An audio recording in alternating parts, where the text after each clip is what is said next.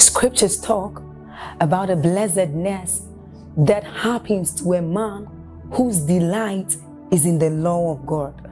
So as Psalm 1 says, it says, but his delight is in the law of God, and doth he meditate day and night. He says that that man is like a tree planted by the rivers of water, whose leaves do not wither, and who bears fruit in every season. As you're about listening to this message, we believe that your life is going to be like that man planted by the rivers of water. Your leaves are forever going to bear.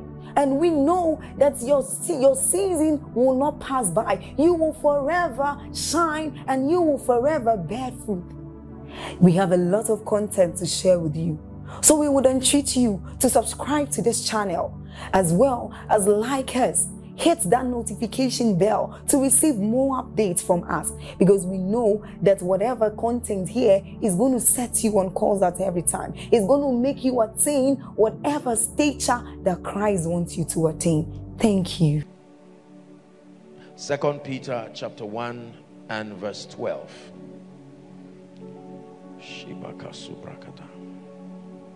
2 Peter chapter 1 and verse 12. Let's read it together. 1, 2, read. Wherefore, I will not be negligent to put you always in remembrance of these things, though ye know them and be established in the present truth. The apostle is speaking now. He's saying, part of my apostolic assignment is that every once and again, I, as a system of mentorship, remind you of the truths that you probably may have known. Some may be on their way understanding it. Some would have held it to a measure. But he said, I will not be negligent to put you always in remembrance of these things. It was Dr. Mike Murdoch that said, repetition is what creates persuasion. That means the more a thought and a truthful information is repeated, eventually your mind will embrace it as true and your life will show the results. Are we together? So I will title this Keys of the Kingdom. The Keys of the Kingdom. You can put in bracket revision series. The Keys of the Kingdom. It's a revision series. This is part 1. Next week we'll look at part 2. The goal is to bring to our understanding. It's like a refresher course. Praise the Lord. This week and next week, by the grace of God, I'm going to be dealing with the matters of the kingdom, the factors, the laws of the spirit, the truths that we have so labored through the years to teach and continue to teach, that are responsible for power, for grace, for relevance, for a life of meaning, impact, and so on and so forth. Are we together? The Keys of the Kingdom, a revision series. Matthew chapter 16 and verse 19. Lord, we receive understanding. Matthew 16 and verse 19. Read with me, it's projected. Everyone inside and outside. 1, 2, go. And I will give you the keys of the kingdom of heaven. And whatsoever thou shalt bind on earth shall be bound in heaven, and whatsoever thou shalt loose on earth shall be loosed in heaven. Let's look at Amplified. The King James Version here does not do the kind of justice that we seek. It doesn't give you the kind of expression that will help you understand. Let's read it now and then I begin to teach. 1, 2, read. And I will give you the keys of the kingdom of heaven. And whatsoever you bind, declare to be improper and unlawful on earth, must be what is already bound in heaven. And whatsoever you loose, declare lawful on earth, must be what is already loosed in heaven. Thank you, Father, for understanding. Let us grow, let us rise in the name of Jesus. Let us become living wonders in the name of Jesus Christ. Jesus is speaking here and he's making a very interesting statement. Please pay attention. Remember, I told us that Jesus raised disciples who would later become apostles through a system of discipleship that we called mentorship. And the way he started, very interesting. From Matthew chapter 1, 2, 3, 4, when he was done with his temptation, he departed in the power of the Spirit. Right from Matthew chapter 5 until he resurrected, every day was a Bible study session. Every day was a prayer session. Every day was a mentorship session. They were exact spiritual truth that he was teaching them. He was teaching them on the kingdom, reorganizing their understanding about various aspects of the kingdom life. He brought many prophecies to lamplight and began to shed light on them. He brought many perspectives, misrepresentations about the God of the Hebrews that they had known, and began to correct them. Then he used parables to explain what he called the mysteries of the kingdom. Are we together?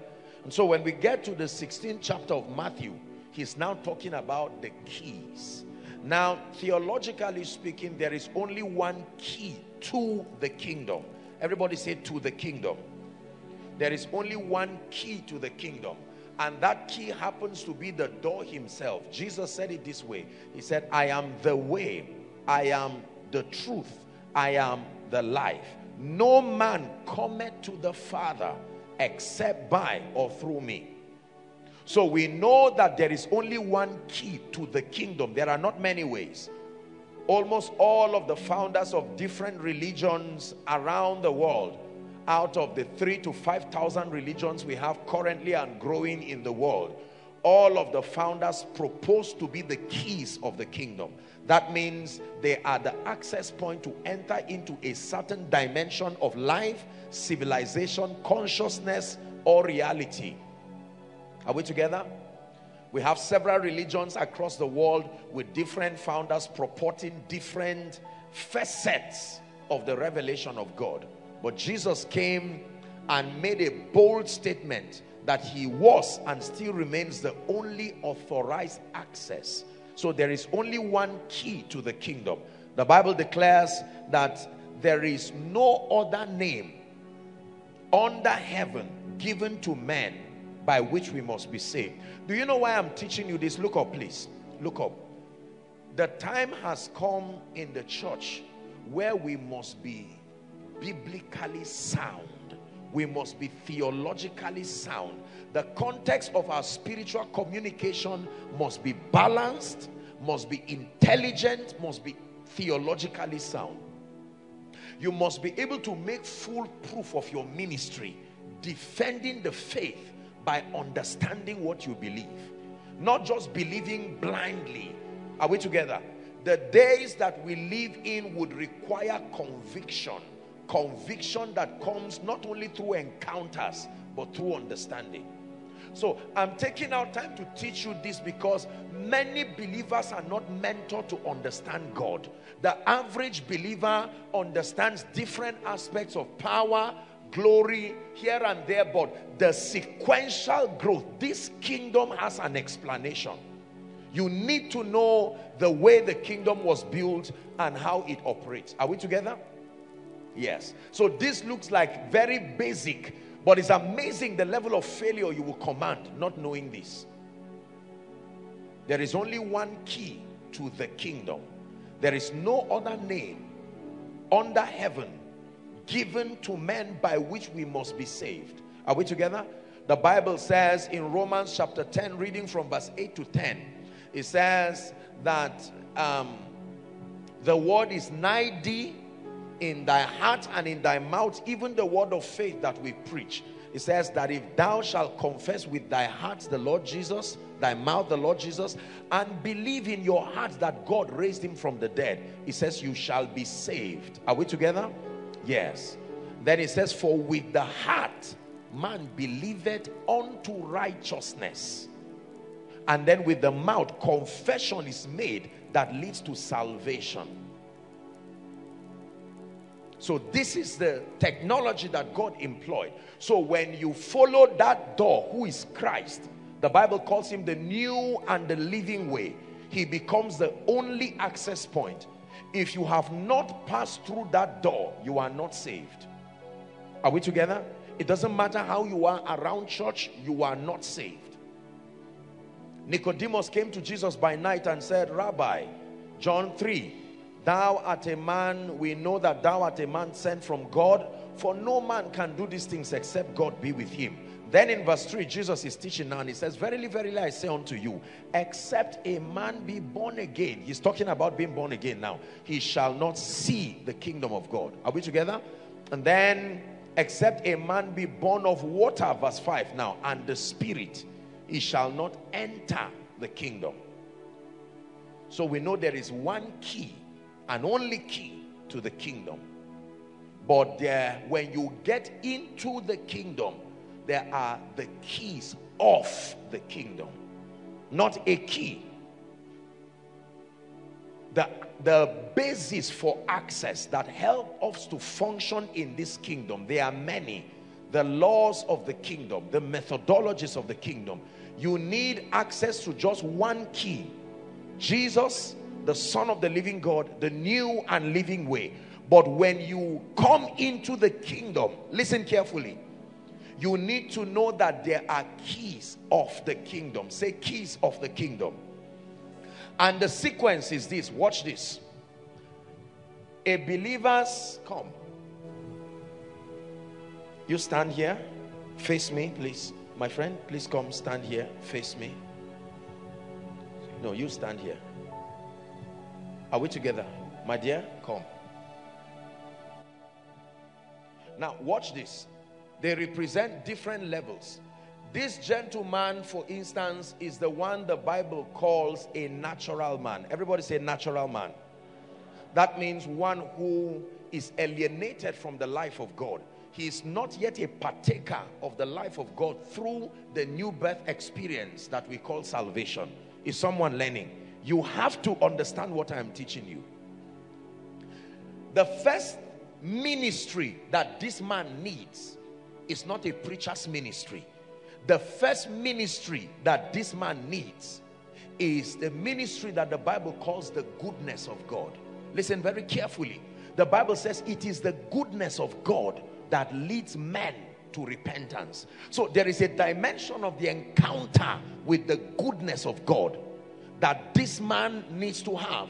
And that dimension is sponsored by the Holy Spirit. So the Holy Spirit is the one who can make this man even have the need, see the need for Jesus in his life. John 16, Jesus, still in his mentorship session, began to introduce the disciples to the ministry of the Holy Spirit.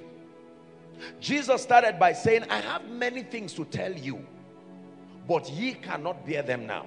He says, how be it, listen carefully, that when he, the Spirit of truth, is come, he shall guide you into all truth. Are we together? He shall take of what is mine and shall give to you. Then the Bible says that the Holy Spirit has a threefold ministry to the world of natural men. He says he will convict you of three things. Number one, of sin. Say sin. Number two, of righteousness. Say righteousness. Number three, of judgment. Are we together? So it is the ministry of the Holy Spirit to bring this man to a point. Now he will need the cooperation of a preacher, because the Bible says, how shall they hear except they be a preacher? Are we together? Are you understanding the methodology of the kingdom? Except they be a preacher. So God depends on men to allow the ministry of the Holy Spirit to find expression. Now this gentleman is sitting in koinonia or any meeting, and he hears the word of the Lord coming. And listen, it is not any preaching that saves. Understand this. It is not any preaching that saves. There is an exact spiritual information that leads to the salvation, new birth. Now all truth in the Bible have a measure of light and liberty that they bring. Listen to me. But there is an exact message that turns a sinner to become a righteous person. Are you following now? This is a refresher course. We are dealing with the things that many believers do not know that continues to make their life and their assignment within their environment ineffective. Now, it is true that I can teach any message and raise an altar call, but that even if it is in 1 minute, there has to be a way of routing that altar call such that the content allocated to be captured for salvation is represented there. Are we together? The gospel that saves is called the gospel of salvation. Everybody shout, say the gospel of salvation. Now, there are many gospels in the Bible. By many gospels, we don't mean erroneous gospels. The word gospel just means an announcement of glad tidings. It doesn't have anything necessarily to do with Jesus, as it were. It's just a proclamation of glad tidings. The word gospel means good news. Are we together? A proclamation of an information that gladdens the heart. That's what is called gospel. So there is the gospel of salvation. And the gospel of salvation is a message. Everybody say a message. The gospel of salvation is the revelation. Listen carefully. The gospel of salvation is the revelation of the Father's love. A revelation of the Father's love. Are we together? Manifested in and through the substitutionary sacrifice of Jesus Christ. And the object of that sacrifice is man first and then creation. The death of Jesus does not only affect men, it affects creation. Are we together? So the revelation of the Father's love revealed in and through the substitutionary sacrifice of the Son Jesus to man first and then creation. And then man's response. Everybody say response. Man's response to that gospel, who had believed our report. To that man the arm of the Lord had been revealed. Are we together? Yes. So when I hear the gospel, what is the gospel? For God so loved the world that he gave. He proved his love for man by allowing Jesus, his son, to come to the earth. Now watch this. The assignment of Jesus on earth was not to die. Death was simply a gateway to help him fulfill that assignment. Are we together? Jesus came to earth to fulfill a threefold assignment. Number one, Jesus came as a representation, the image of the invisible God. Until Jesus came, they did not know God. So they would accredit or credit both the things that were done by the devil, fallen angels, and God to the God of the Hebrews. Until Jesus came, there was no bodily representation of the God of the heavens.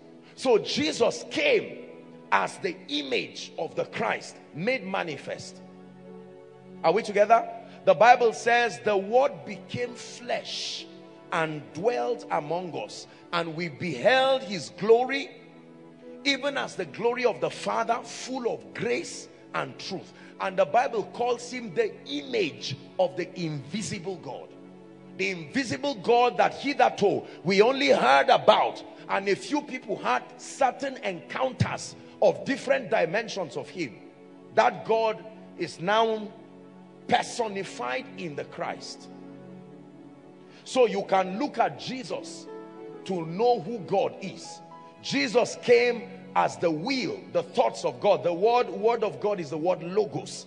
The thoughts, the intent of a man seeking out for expression. Are we following tonight? This is basic salvation.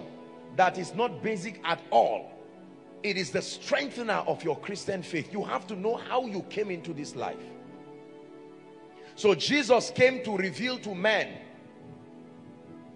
the image of the invisible God as a commitment and a desire to help men know God. Number two, Jesus came as an agent of reconciliation. The Bible calls him the mediator of the new covenant. What does that mean? The bridge. Like two aggrieved parties. The word mediator is a legal term. It's a system of reconciliation. That means two aggrieved parties, or at least an aggrieved party that has broken relationship and fellowship. So Jesus came as the bridge. But in order to fulfill that ministry as Savior and mediator, he needed to pass through the legal system of the Spirit. And there are ordinances that have been in the realm of the Spirit that he had to subscribe to. Ordinance number 1, the soul that sinneth, it shall die. It's a law that any soul that sins, the penalty is death. Are we together? Yes. Ordinance number 2, without the shedding of blood. I'm doing a quick review so that we'll just pass this area. Without the shedding of blood, there is no remission of sins. No atonement, no remission. Are we together? So Jesus needed to satisfy that legal term. Number 3, that except a corn of wheat falls to the ground and dies, it abides alone. So only death leads to resurrection. Anything that is alive in itself cannot resurrect. It will have to die and then resurrect with another life. Are we together now? So Jesus being the mediator, watch this. Number 1, he came as a manifestation of the image of the invisible God. Number 2, he came as the mediator of the new covenant to fulfill that ministry of reconciliation, drawing men, connecting men to God. And he needed to route it through Abraham, and by so doing fulfill the legal claims of justice. The third reason why Jesus came was to perform his high priestly ministry. You have to understand this, that he is a priest after the order of Melchizedek. That even in resurrection, he had to take his blood, the blood of the eternal sacrifice, and he went before the tabernacle in heaven that was adumbrated by that was on earth, and he poured his blood upon that tabernacle so that once and for all salvation became real to men. Are we together? Yes. So the gospel of salvation is a revelation of the love of the Father, demonstrated through the substitutionary sacrifice of Jesus, to the end that when you hear that gospel and believe that it is true, that Jesus has satisfied the legal claims of justice, that now standing before the throne, you stand guiltless with the righteousness that is equal to that of the Christ. Are we together? Not like that of the Christ. When you receive that report, the Bible says immediately 2 things happen to you. Number 1, the first thing that happens to you when you declare Jesus as Savior and Lord is that there is a translation, spiritually speaking, from the domain, the kingdom of darkness. That means a domain that is under the legal authorization of Satan, into the kingdom of his dear son. Now follow me very carefully. Are we together? And then the Bible says that when there is that translation, the second thing that happens, and all these things happen concurrently, is that by believing, it is credited to you for righteousness, like faithful Abraham. I hope you know the first person to hear the gospel was Abraham, our father. The gospel was preached to Abraham. In thee shall all the families of the earth be blessed. Abraham believed God and it was credited to him.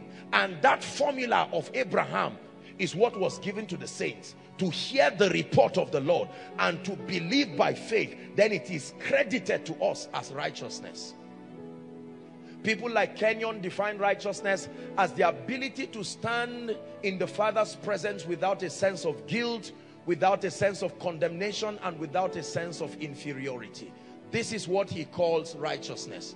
I will want to add that more than that, righteousness is the manifestation of the nature of the Christ in a man. It's more than just an act.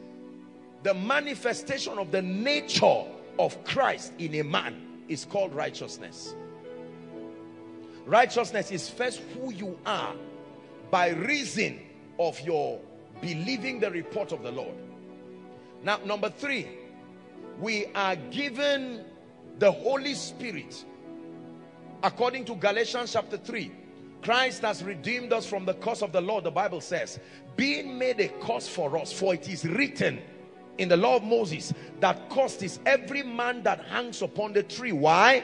That the blessing of Abraham might come upon the Gentiles. What is the blessing of Abraham? I've taught it here. Justification by faith.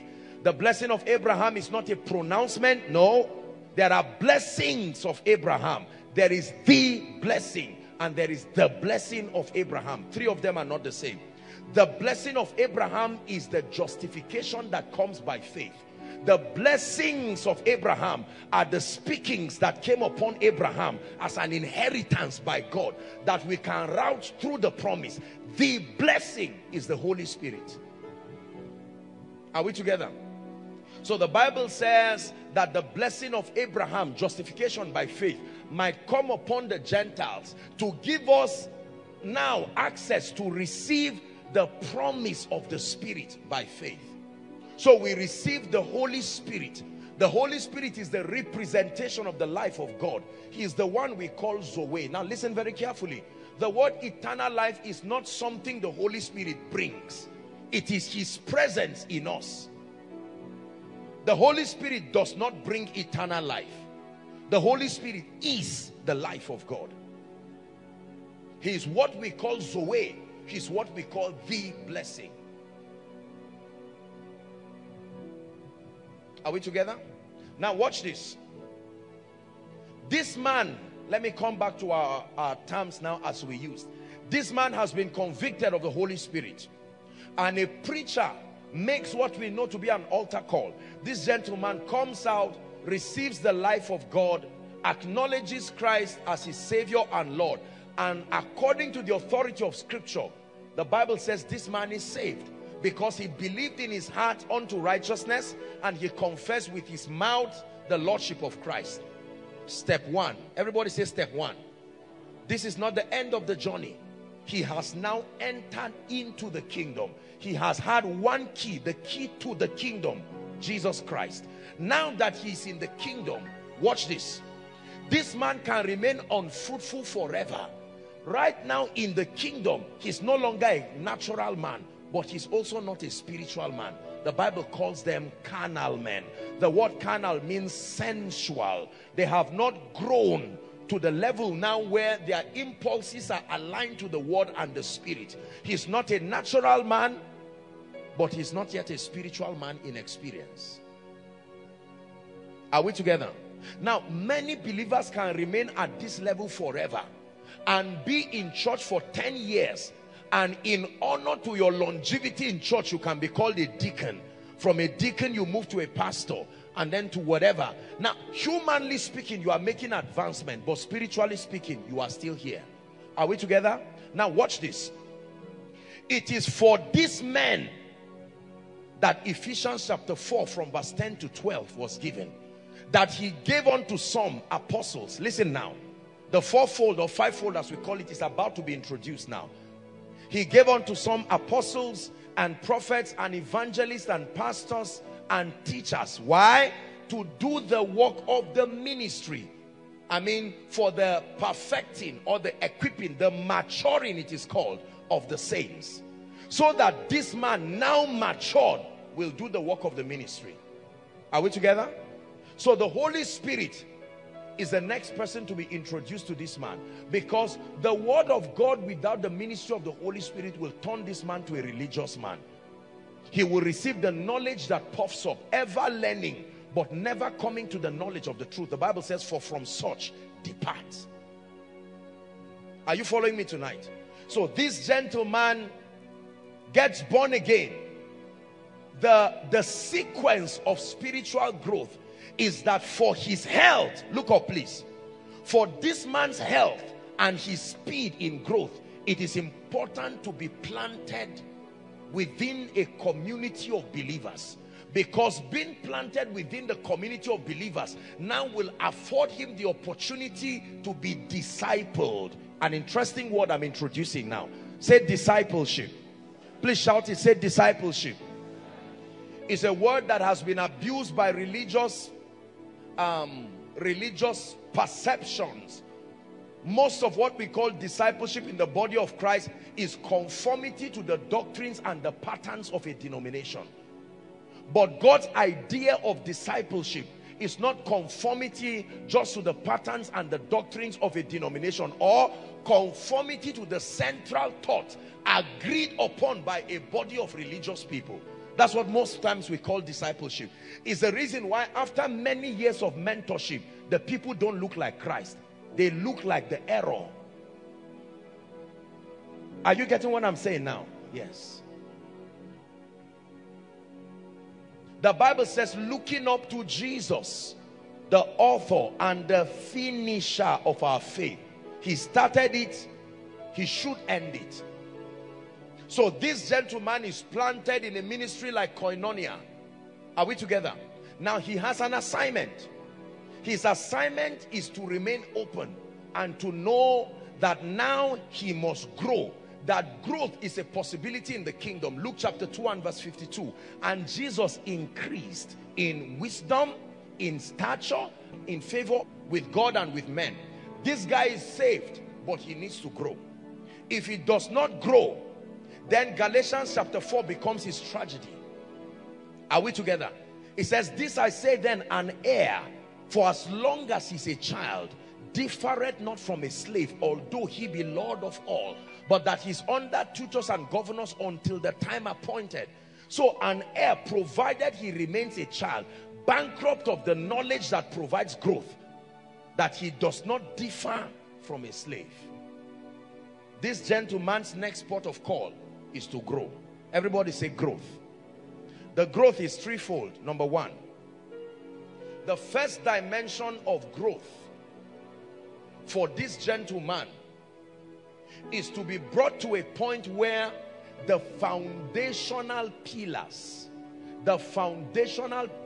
of the Christian faith are taught him. I'm showing you how this person will become a powerful man tomorrow. The foundational pillars.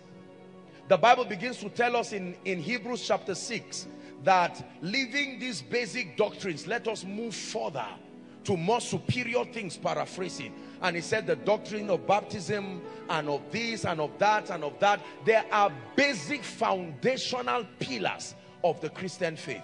Please look up. If this guy receives the best of mentorship, he should be introduced, number one, to the value of the word of God in the life of the believer. This is key. It's not something he should learn later.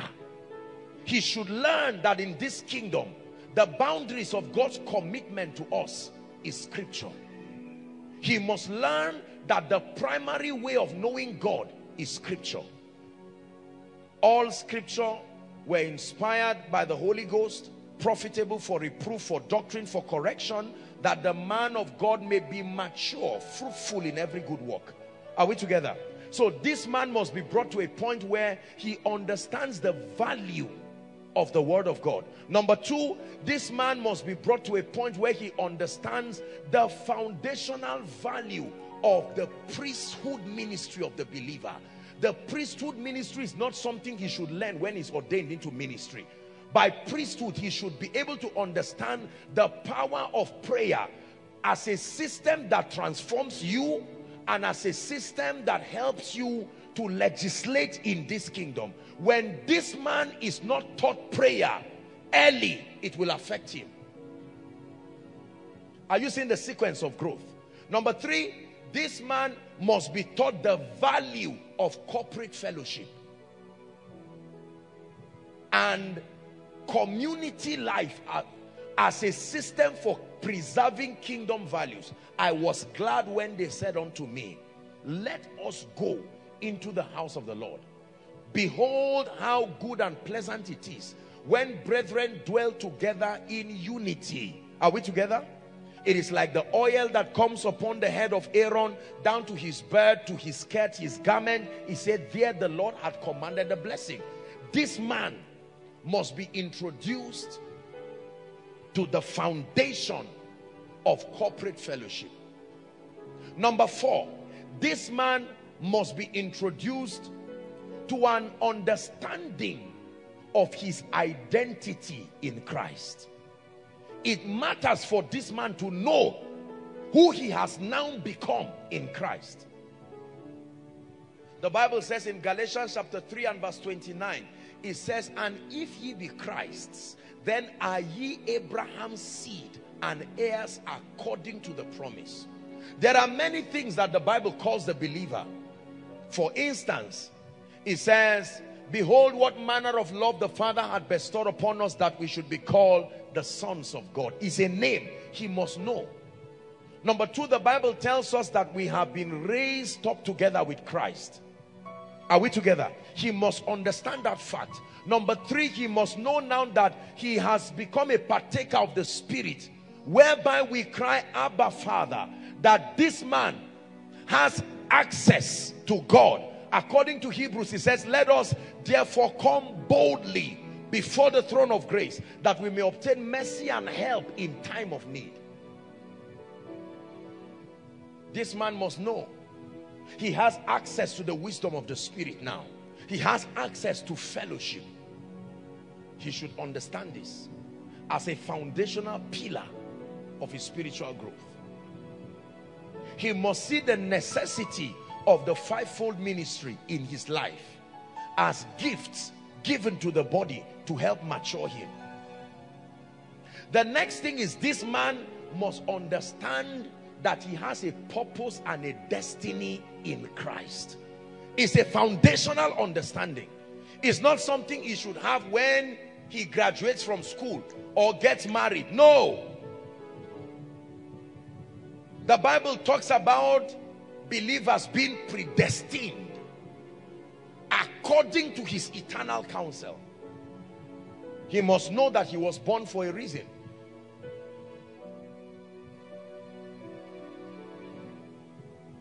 Are we together?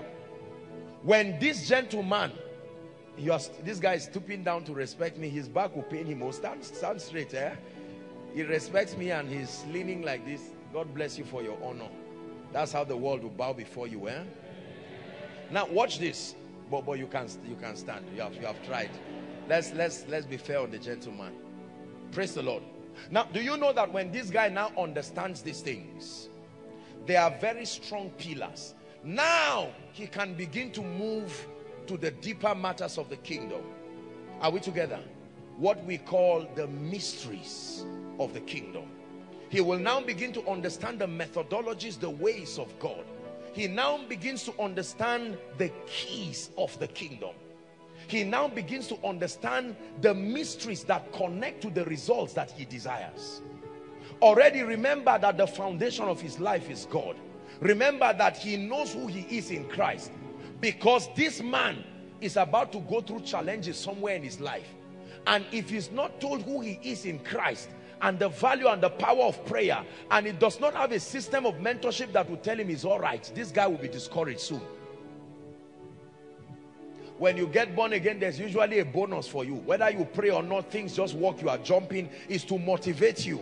Are we together? And you look at believers laboring and you are like, you mean this thing is this simple? It's an encouragement so that whatever comes your way, you will know your life is in his hands.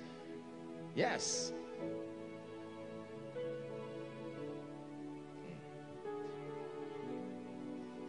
Do you know that this gentleman, having completed this realm, will now move to the next realm where he's mentored on the ways of God?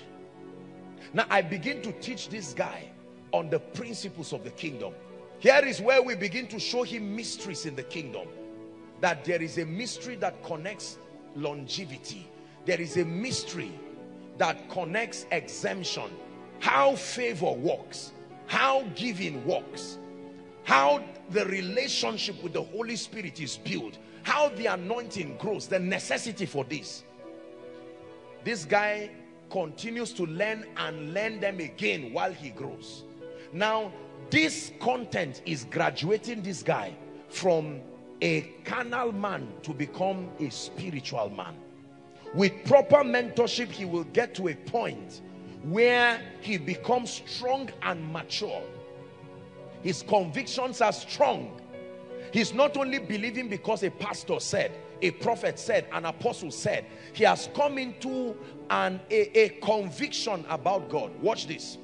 When he gets to this level, the next assignment is for him to now be taught the principles that make him a battle axe. Thou art my battle axe and my weapon of war. That you are not only in the spirit to grow alone. Are we together now? That it's time for you to mature and now become useful.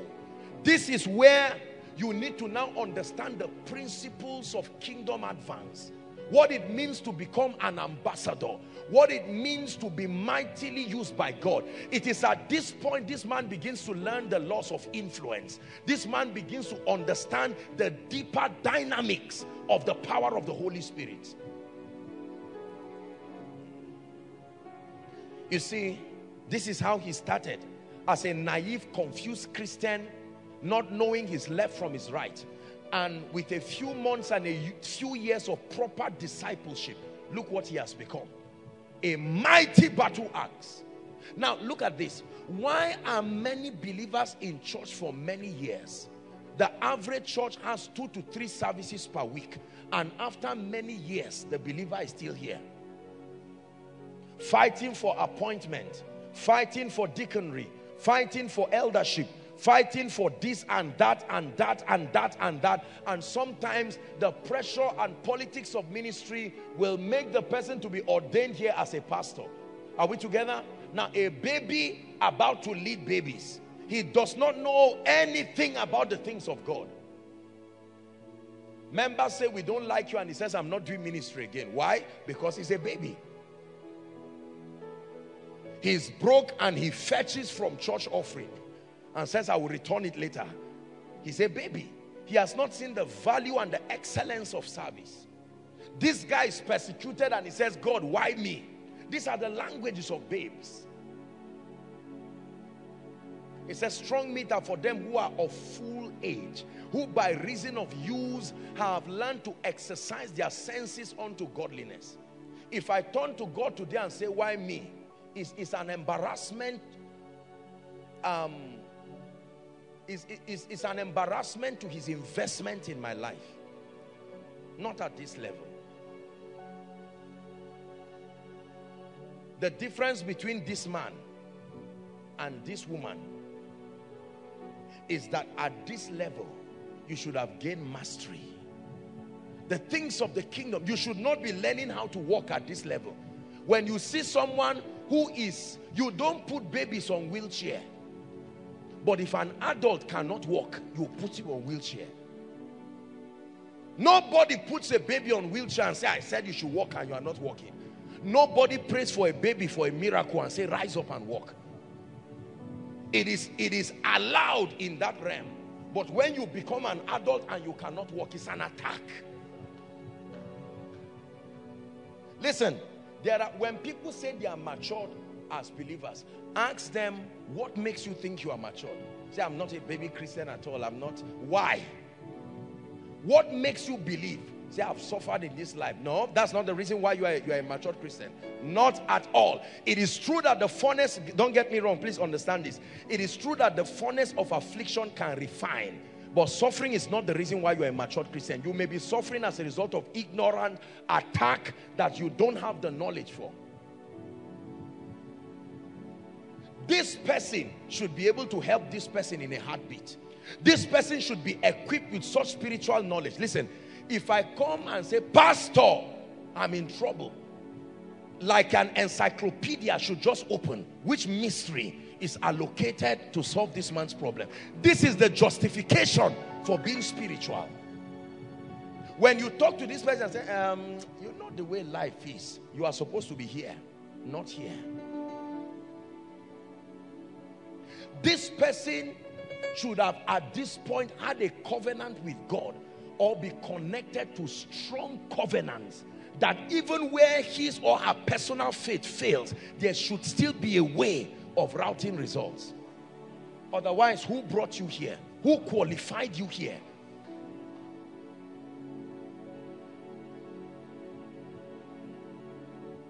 Are you seeing that a lot of baby Christians continue to say they are much? At this realm, people can start falling in your meetings. You don't need to get here. Right here. In fact, before you understand, one impartation and you will use falling down and say, watch. Benny Hinn is throwing people, me too, I'm throwing people, we are the same. Whoever told you?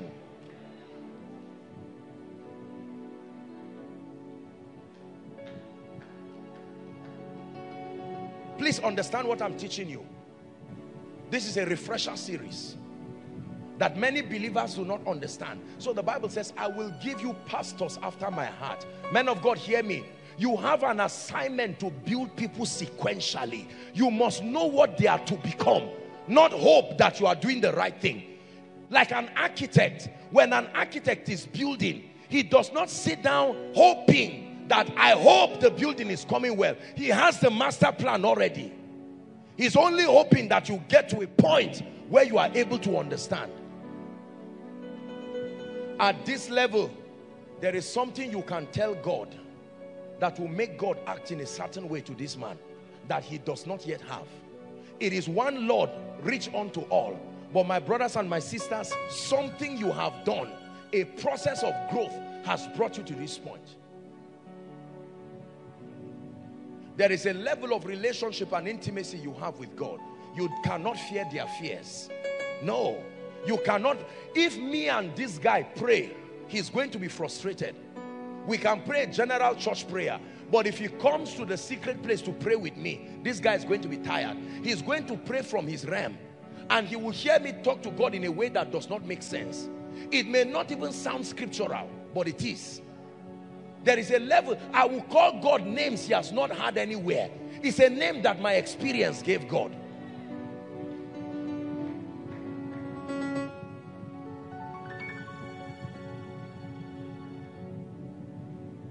He can come to the secret place and see me sitting quietly on the ground like a herbalist and say, sir, let's pray. I said, that's what I'm doing. And he said, I thought prayer is just when you are talking and rolling. And I say, yes, just do what you are taught. You are correct. Only you can satisfy me. Only you can satisfy my soul. Satisfy my soul. Only you can satisfy me. Only you can satisfy my soul. Satisfy my soul. Only you can satisfy me. Only you can satisfy my soul. You satisfy my soul. Sing it one more time. Yeah. Only you can satisfy me. Only you can satisfy my soul. Satisfy my soul. Now listen. Don't worry, you can stand back. This is already a refresher course. Many of us are born again, but I tell you why our lives are unfruitful. I can watch you pray for 1 hour and tell you at least 10 things you have done wrong. As serious as you are praying, I will tell you the part that will be answered and the part that will not be answered. I will tell you what was unnecessary in the content of your prayer. Now at this point, God will not show you, because the goal is not the accuracy of your prayer, but the zeal of your prayer. So he will allow the error just pass. There's no need for accuracy. He's cultivating zeal. You can pray and make mistakes. The goal is that you become prayerful. The realm of accuracy is waiting for you in the future. So you will find out that you are praying a lot of nonsense, but the more you pray, the more God is backing it. The idea, it is easier to edit your prayer life when you have received the spirit of prayer and supplication. When you are corrected here, you will be discouraged. When you get here, you will find out that many things you prayed for were already answered in your growth. You were never supposed to pray for them. Growth already answered that prayer request. Only you can satisfy me. Only you can satisfy my soul. Satisfy my soul. Please sit down. Sit down. There are many people parading themselves as matured Christians. You say, why? You say, I've been born again for 10 years. What does that mean? What does that mean? It is true that longevity if well utilized, that's time. And if you invested in it spiritually, the Bible says that he that sows to the Spirit will of the Spirit reap life everlasting. But he that sows to the flesh will reap corruption. You can sow to the flesh for many years. It does not mean you reap life. Are we together? This thing I told you is the basic foundation of any believer's Christian life. If you do not know this, you will leave God eventually. Something about the absence. Now imagine that, where are you come? Imagine that this guy just got born again, and the next thing he's hearing is a teaching on influence or a teaching on prosperity. This guy is going to fail woefully. Do you know why? Because it is dangerous to be taught prosperity as a carnal man. The flesh will not allow the purity of that message to bless you. The message will fall on lust that is already there, and it will make this guy a dangerously materialistic person. So there is a sequence of growth. Not every topic is relevant to every believer. Imagine that this guy gets born again and his first message is love and life partner and relationship. Do you know what is going to happen to this guy? He's already dead, even before the series on relationship is over. Because I can tell you, this guy's prayer life is not going anywhere. This guy's life is not going anywhere. The awareness that there is a beautiful lady to see and marry would not... You think he will pray the way you are praying? That you are praying like a madman, not when you are aware a lady is looking at you. No! What if I miss the moment, and the flesh is there deceiving you and you are failing, programming woeful failure? But if this guy is taught that the beginning of his life is God, he can be praying like a madman. Any lady that does not like that demonstration does not like a profitable destiny. Yes, sir.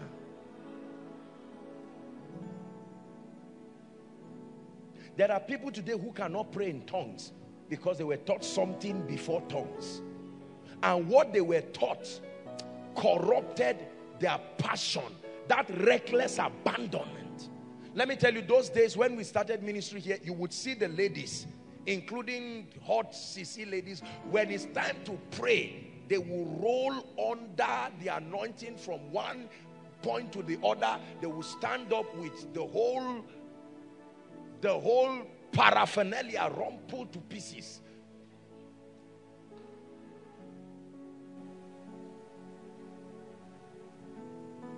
It matters how we are taught. It matters who defines your spiritual value, who cultivates your hunger and your appetite for the things of God. The keys of the kingdom. Now, I said that because it was important to lay this foundation. But in this refresher series, my goal is really not to touch on these basics. Now, I want to refresh and show us again. And I'm praying in the name of Jesus Christ. Remember, it's this week and next week. I'm praying that what you did not see before, may you see it now. How do I know I have caught light? The results. The results show that the light has come. If the results cannot show with time, then the light never came. How do I know? How can I trust the content of the information I have? One of the greatest concerns and prayer in my life is not to believe a lie. That I should not believe something I hold true and find out after many years that I've been wasting my time believing in a lie. The Bible says to be careful lest what you call light be darkness. There are things people have believed about prosperity that is punishing them today because the content was wrong. There are things people believe about church and ministry growth today that is making them languish in failure in spite of the fact that they are anointed. There is an exact body of knowledge allocated for the truths that you desire. And I'm going to run through them this week and next week. Can you lay hands on your head and command that in the name of Jesus, your understanding is fruitful. Lift your voice and pray. Please pray.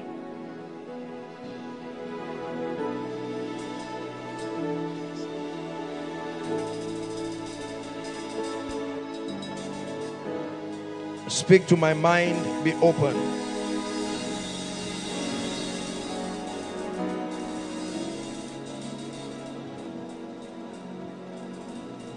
Hallelujah.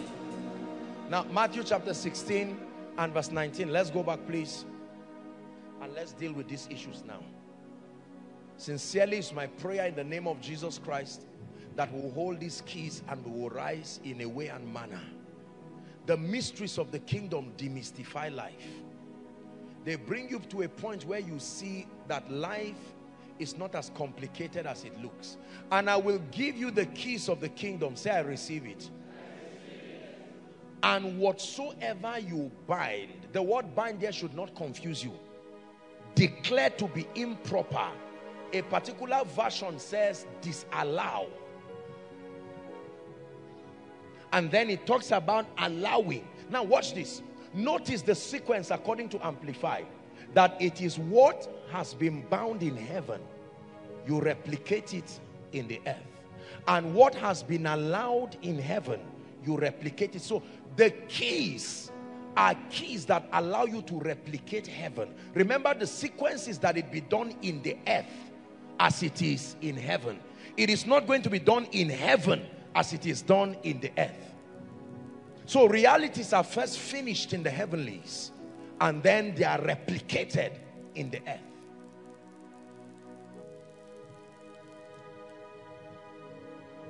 The keys of the kingdom. Still amplified, Psalm 82. Let's start from verse 5. Still amplified. Very powerful rendition. It says, they know not. Amplified. Amplified. Keep amplified there, please. It says, the magistrate and the judges know not, neither will they understand. They walk on in darkness of complacent satisfaction, and all the foundations of the earth, the fundamental principles upon which rests the administration of justice, are shaken. 6. I said, you are gods, since you judge on my behalf as my representatives. Indeed, all of you are children of the Most High. Verse 7, let's shout it together. 1 to go. But you shall die as men and fall as one of the princes. So the keys of the kingdom are also the keys of knowledge. The keys of the kingdom are also the keys of knowledge. Specific knowledge that gives us enlightenment and authority. Access to spiritual truth. Access to information. Illumination. These are the keys that make for dominion. So the Bible says there are things that have been permitted to walk in the heavenlies, and there are things that are not permitted to walk in the heavenlies. When you obtain the keys of the kingdom in terms of spiritual knowledge and information, they are the keys that activate and deactivate possibilities in the earth realm. These are the keys of the kingdom of heaven. Please understand, I'm teaching now. They are the keys that activate. There are possibilities, but they must be activated through knowledge. And there are possibilities that can be deactivated. For instance, premature death is a possibility. It can be deactivated. Like you detonate a bomb. Are we together? Long life is a possibility, but it's activated. Delay is a possibility, activated. Speed is a possibility, activated. Mediocrity, these are all possibilities in the earth realm. And so he says, I give you keys. That means I give you access to, I will bring a file and run through all the possibilities available to mankind. Choose the ones to activate, and set them ablaze in your life and deactivate all the ones. You will find some already activated. The average believer, when he comes into Christ, when you are born, either by territory or culture or ordinances, there are possibilities already activated for you. They were activated through covenants. They were activated through yokes. Your assignment is to know the keys of the kingdom. Like a pilot sitting and say, no, I off this. I off this. Delay in destiny, I off this. Mediocrity, I off this. I put on the switch of speed. I put on the switch of the anointing. Why am I a pastor with no members? I deactivate it. He said, I give you the keys of the kingdom.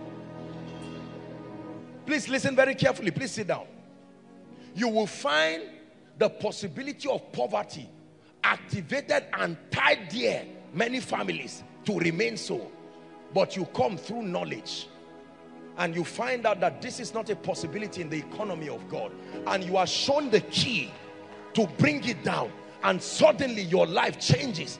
And they say, are you not someone who is associated with this territory? You say, no more. The keys, and I will give you the keys of the kingdom.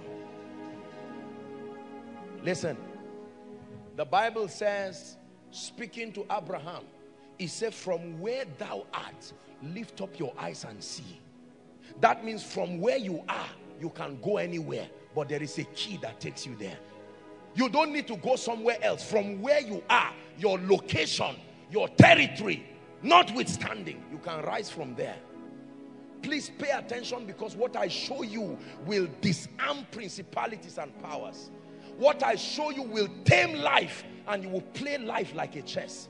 People will only look forward to your downfall as a prophecy that has failed already. You are standing with stability. You are not afraid of your results. They came by light. Let me tell you this. Any dimension you step into, not by understanding, you will be afraid of the results.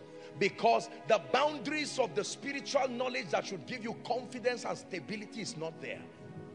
A car comes to you and you are afraid. What if it spoils? Will another one come? But there is a body of knowledge that when you know, it gives you stability. If God says give the car, you will give it, number one, out of faith, but number two, out of understanding of not just God alone. The economy of the system has been open to you.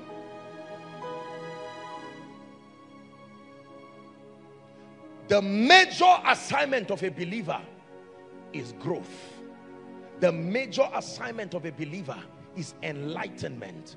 Being brought through the power of light to a spiritual dimension where ignorance fades away. Not boastfulness, not arrogance, but you come to a place of stability. I know whom I have believed, and I am persuaded. See, there are things when you tell me today, it is going to be stupid for me to be worried about. No. Like the future of the ministry, like what makes you believe that in the next 5 to 10 years, the ministry will be standing strong.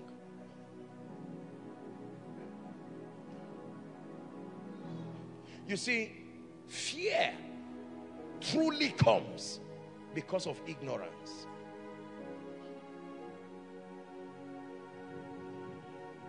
There are things I've found in my life like gems.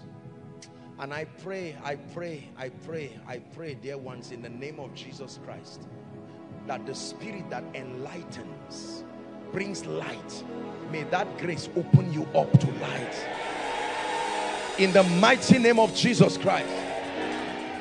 See, let me tell you, when you talk, there will be mockers. There will be foolish men who think you are a talkative, until you see the unlimited power. These are keys. They are not suggestions. They are keys. They are backed up by God's integrity. They are not backed up by a professor, a governor, a president, a monarch. This is God we are talking about here.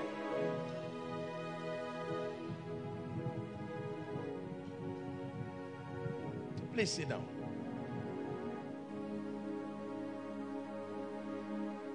I feel sad, and respectfully speaking, I submit to you that I feel sorry for any man in our generation today who ignores access to this body of light. He has only signed himself and his generation to a life of pain and tragedy. I don't care who, and I don't care what arrogance is back of that ignorance. There are truths when you ignore, it's a generation that pays for it. It's not an individual. Listen, you are hearing the things that you are hearing. Blessed are your ears, Revelation says, for they hear these things. The truths that you are hearing are a word that is coming to Jacob and is coming for the sake of Israel. When God wants to visit Israel, he finds Jacob and sends a word to Jacob, and it lightens upon Israel. Thou will show me the path of light, for in your light we see light. Who can claim to see when God has not shown you light? What are you seeing? Job 29 and verse 3.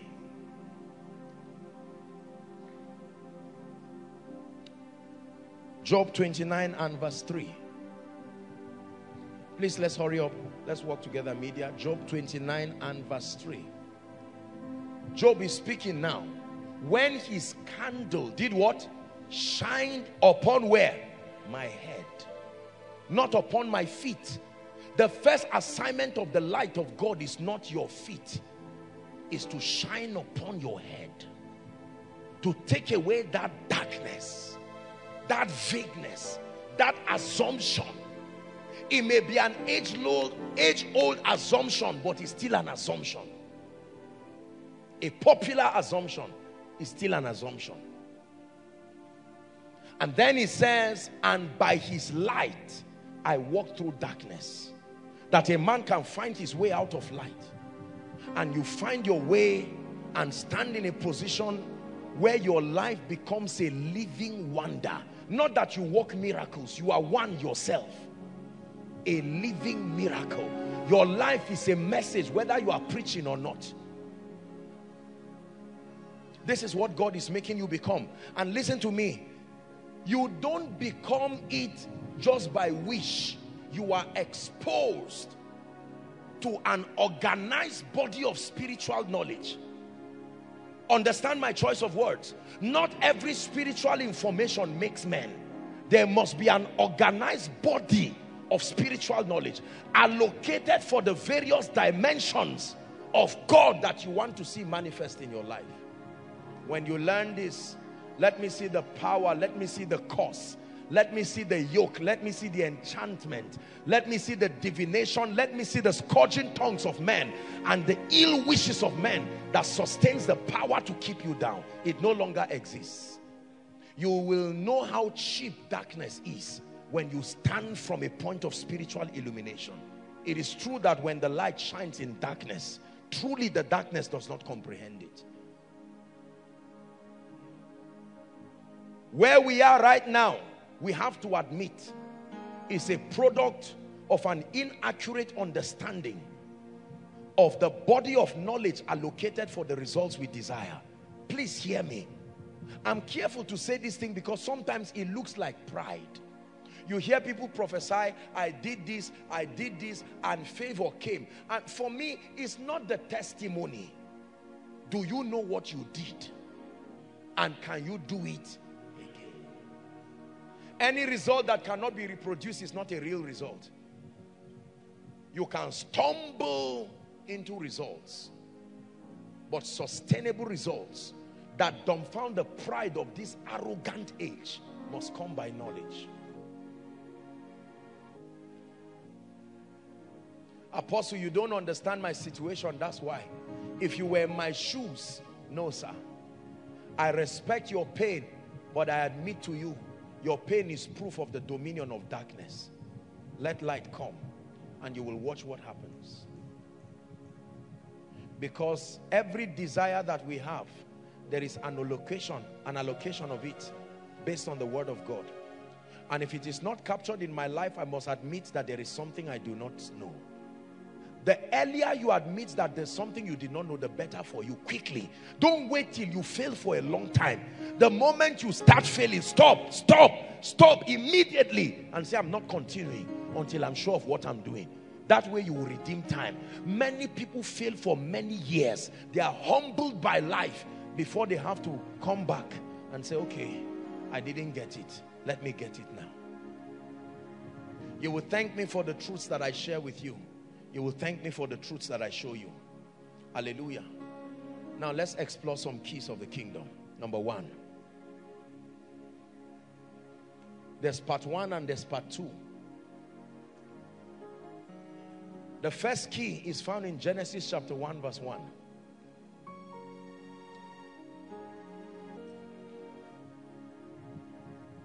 Everybody read the first 4 words.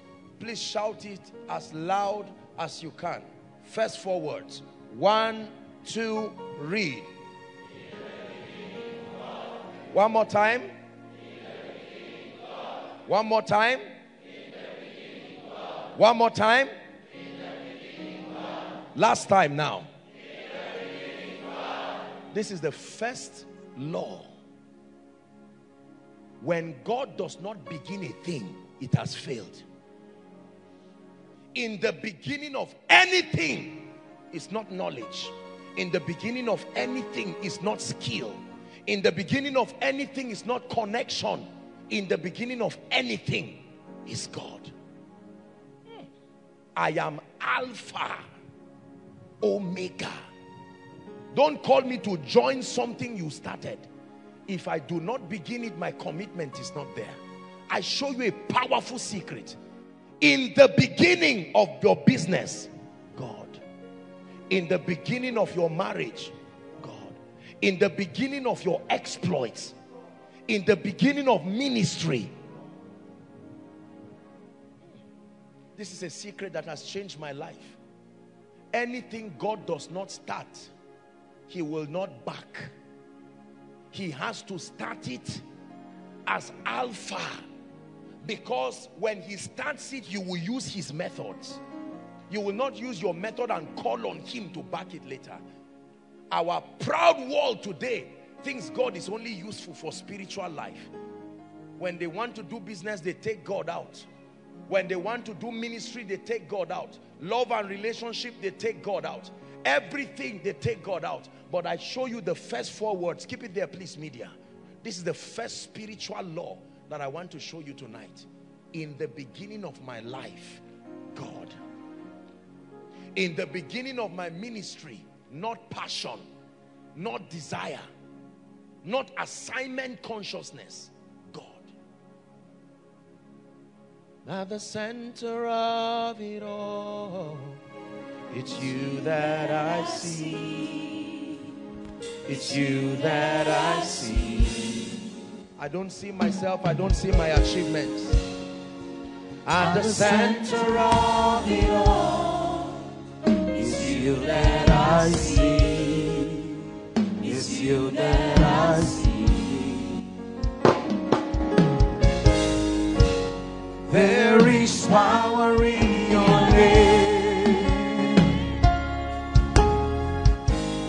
Miracles happen in your name. As we lift our voice in praise, it's you that I see. It's you that I see. Listen up.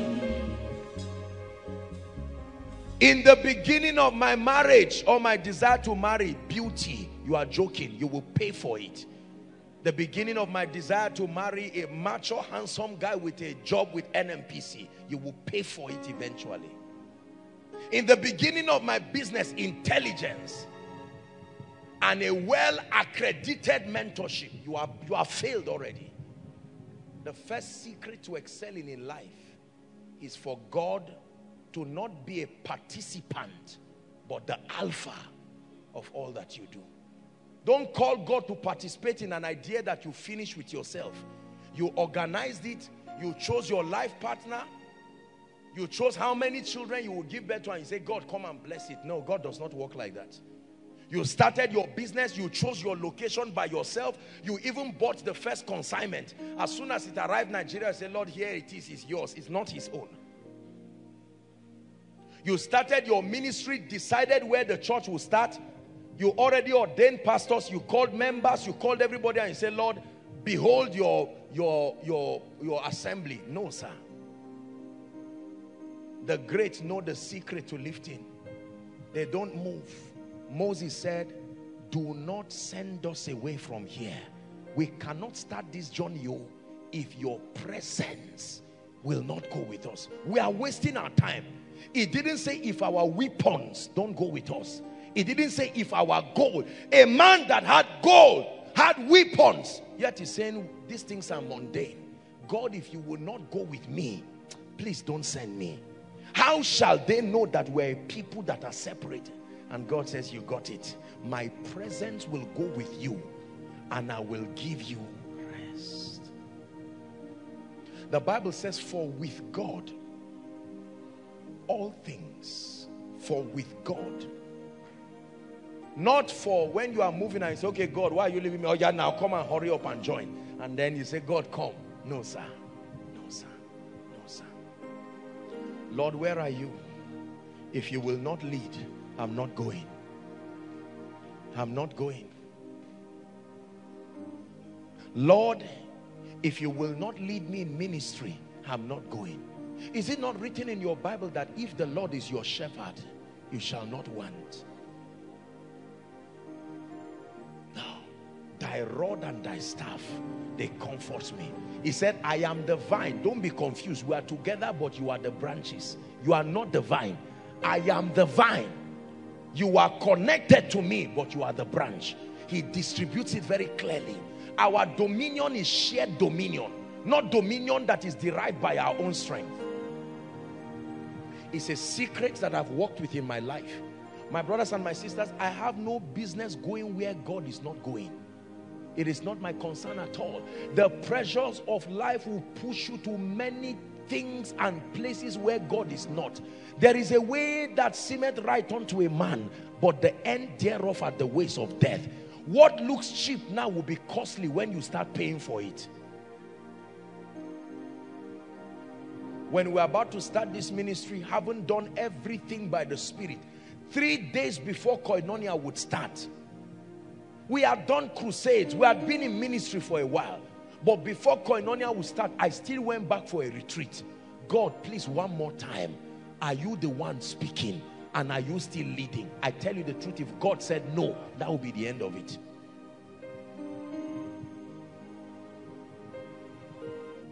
He must lead the way. When he leads the way, you will follow. Now, thanks be to God who causes us. Like a blind man. How many of you have seen a blind man walking accurately? It's not because he can see. He's following a man who can see. And the man will lead him. Many people do not know this dimension of God. We start things by emotion. And then we ask God to join when things begin to backfire. And God says, no, no, no, no. You're on your own. Start with God in your life and watch your life turn into a sign and a wonder. No matter how bad it looks, if God says, I am there, go. Go. Go. I remember years ago the things that we now walk in. God said so. And I said, Lord, if you lead, we are going home. And look what God has done. And look what he continues to do. In the beginning, God. Please, return to the place of prioritizing God. Don't use God. Let him lead the way. Many of us only say yes to God if we said yes to it already. You just say, God, just help me confirm. No, you must be flexible. Lord, is this ministry your will? I've been in it for 10 years, but talk to me now. If it is not you, I'm closing it this night. Many of us, our ego will not allow us to be that obedient. Is God speaking to us? In the beginning, God. Let God start your life. So whatever happens you can say, God, please, I'm here. If God directs you and grants you approval, and you get married to a wife, and that lady becomes barren, 2 years, 3 years, you have a legal right to go to God with your wife. Stand with God and say, Lord, you are the one that joined us all. We came to you. You gave us the right to choose, but we returned it to you. And we say we don't trust ourselves. Guide our decision. And you guided us. Now the devil is bringing barrenness. You put pressure on his integrity, and he will have to arise.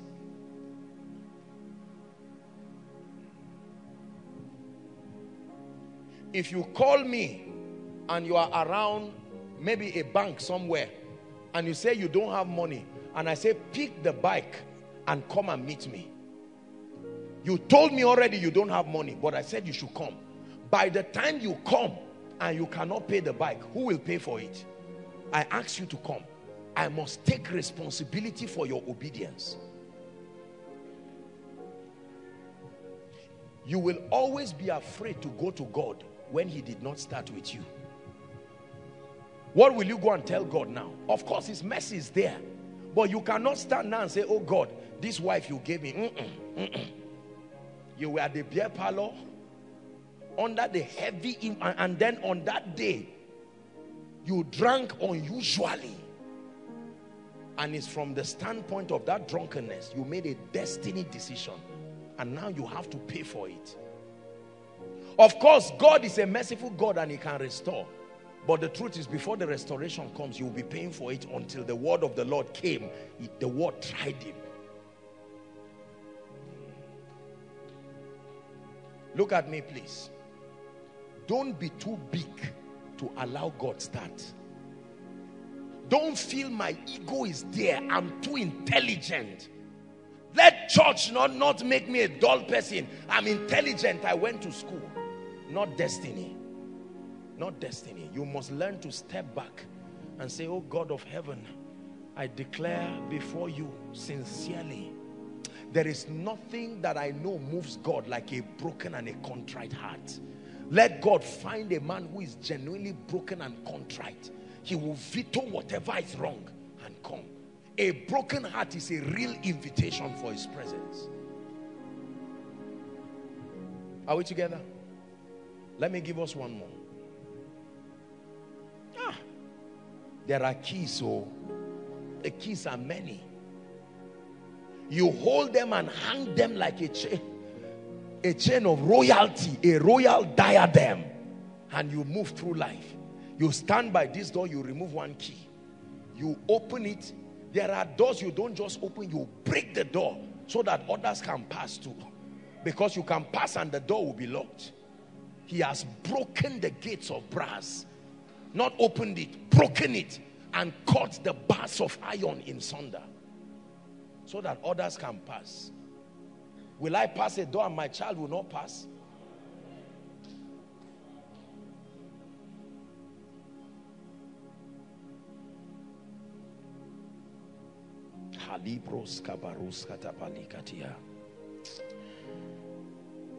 Number two, are you understanding what I'm teaching you? Please use this. Please use this. God told me something years ago and said, son, if you will let men see me, there is nothing I will not give you. In other words, if like John, you agree to decrease. John said in John chapter 3 and verse 31, he says that I may decrease so that you may increase. And I, if I be lifted up, not you. If you are lifted up, you will fall. But if I be lifted up from the earth, I will draw all men. When they bow down to Jesus, they also bow down to the donkey that was carrying him. When they put the leaves on the ground for Jesus to walk, his feet never touched the palm, but it was the donkey that carried him. Who told you when you carry Jesus you fail? It's an honor to let the world see him. It's something I've learned in ministry. It's something I've learned in my life. Sincerely, my desire, I tell you, It's not for fame. It's not for power. It's not for money. I desire from the depth of my heart to represent the face of God to a generation.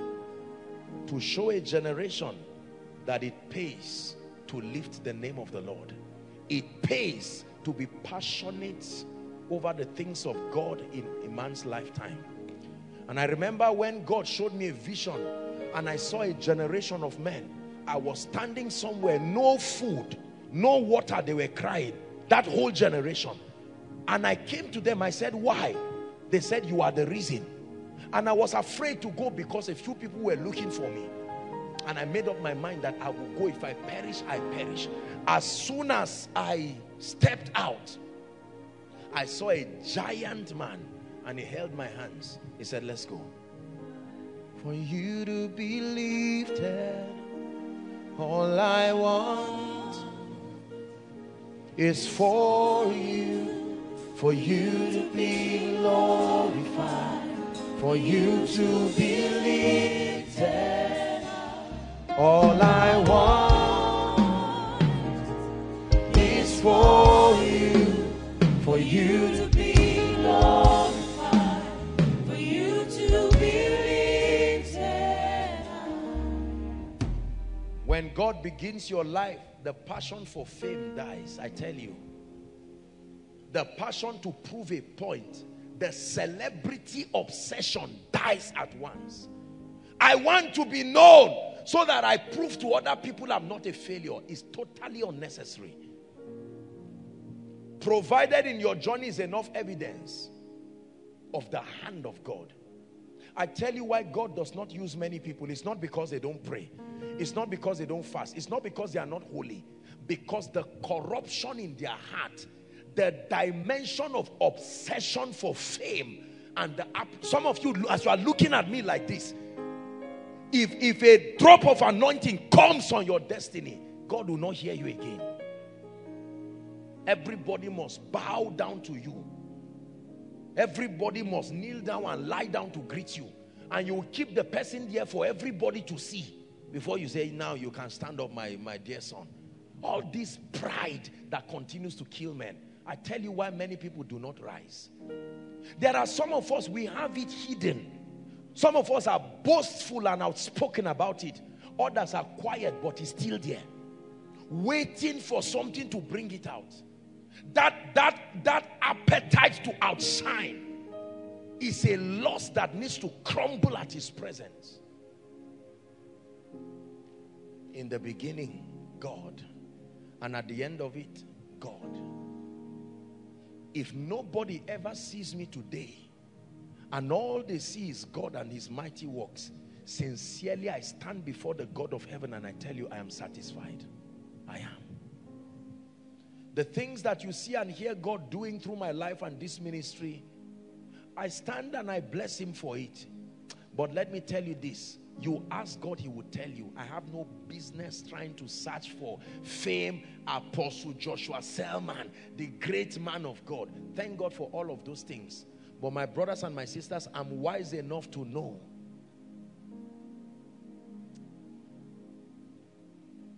that without him, I can do nothing.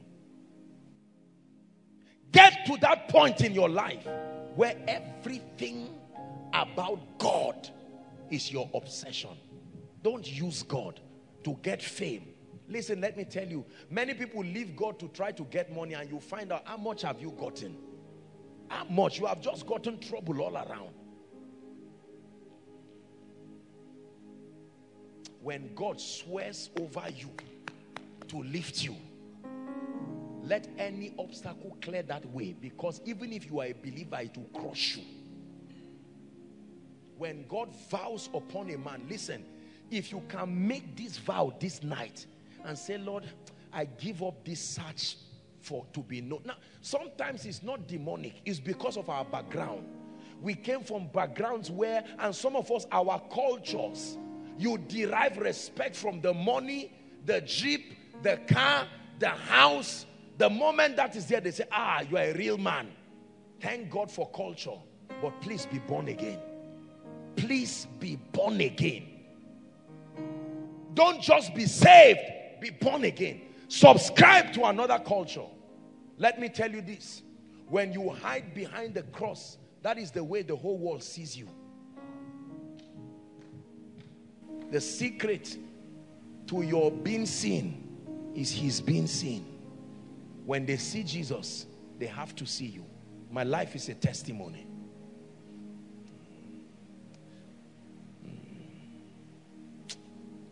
My brothers and my sisters, hear what I teach you and be wise and rise from this mediocrity in life.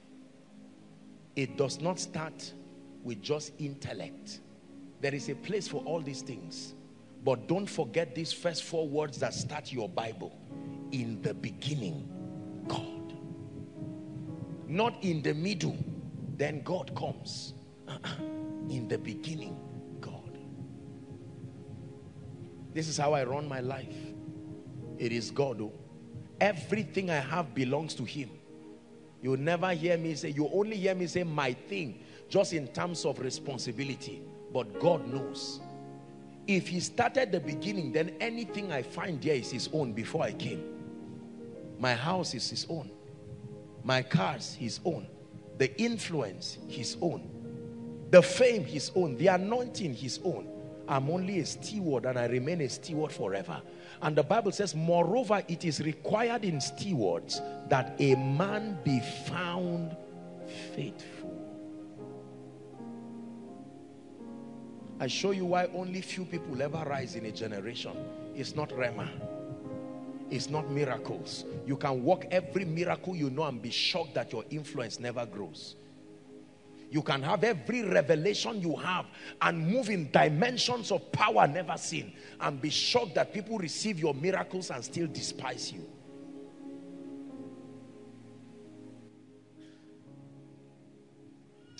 Let all the other names fade away.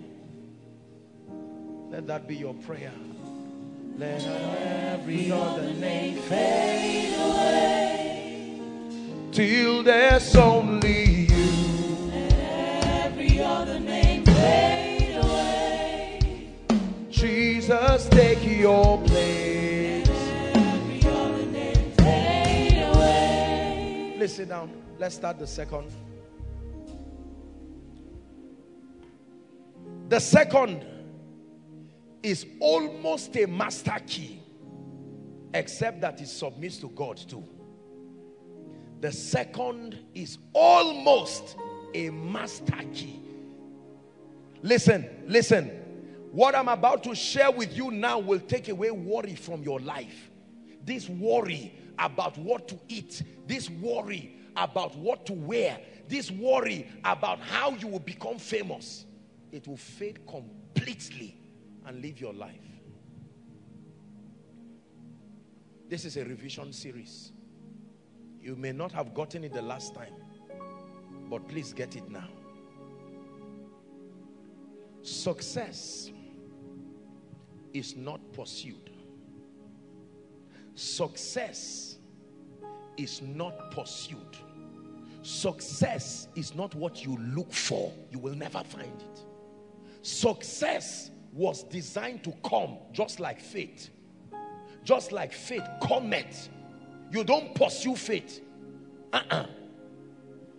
You don't pursue success. Please hear me. Success is what is attracted to you by reason of who you are becoming. Not what you are doing.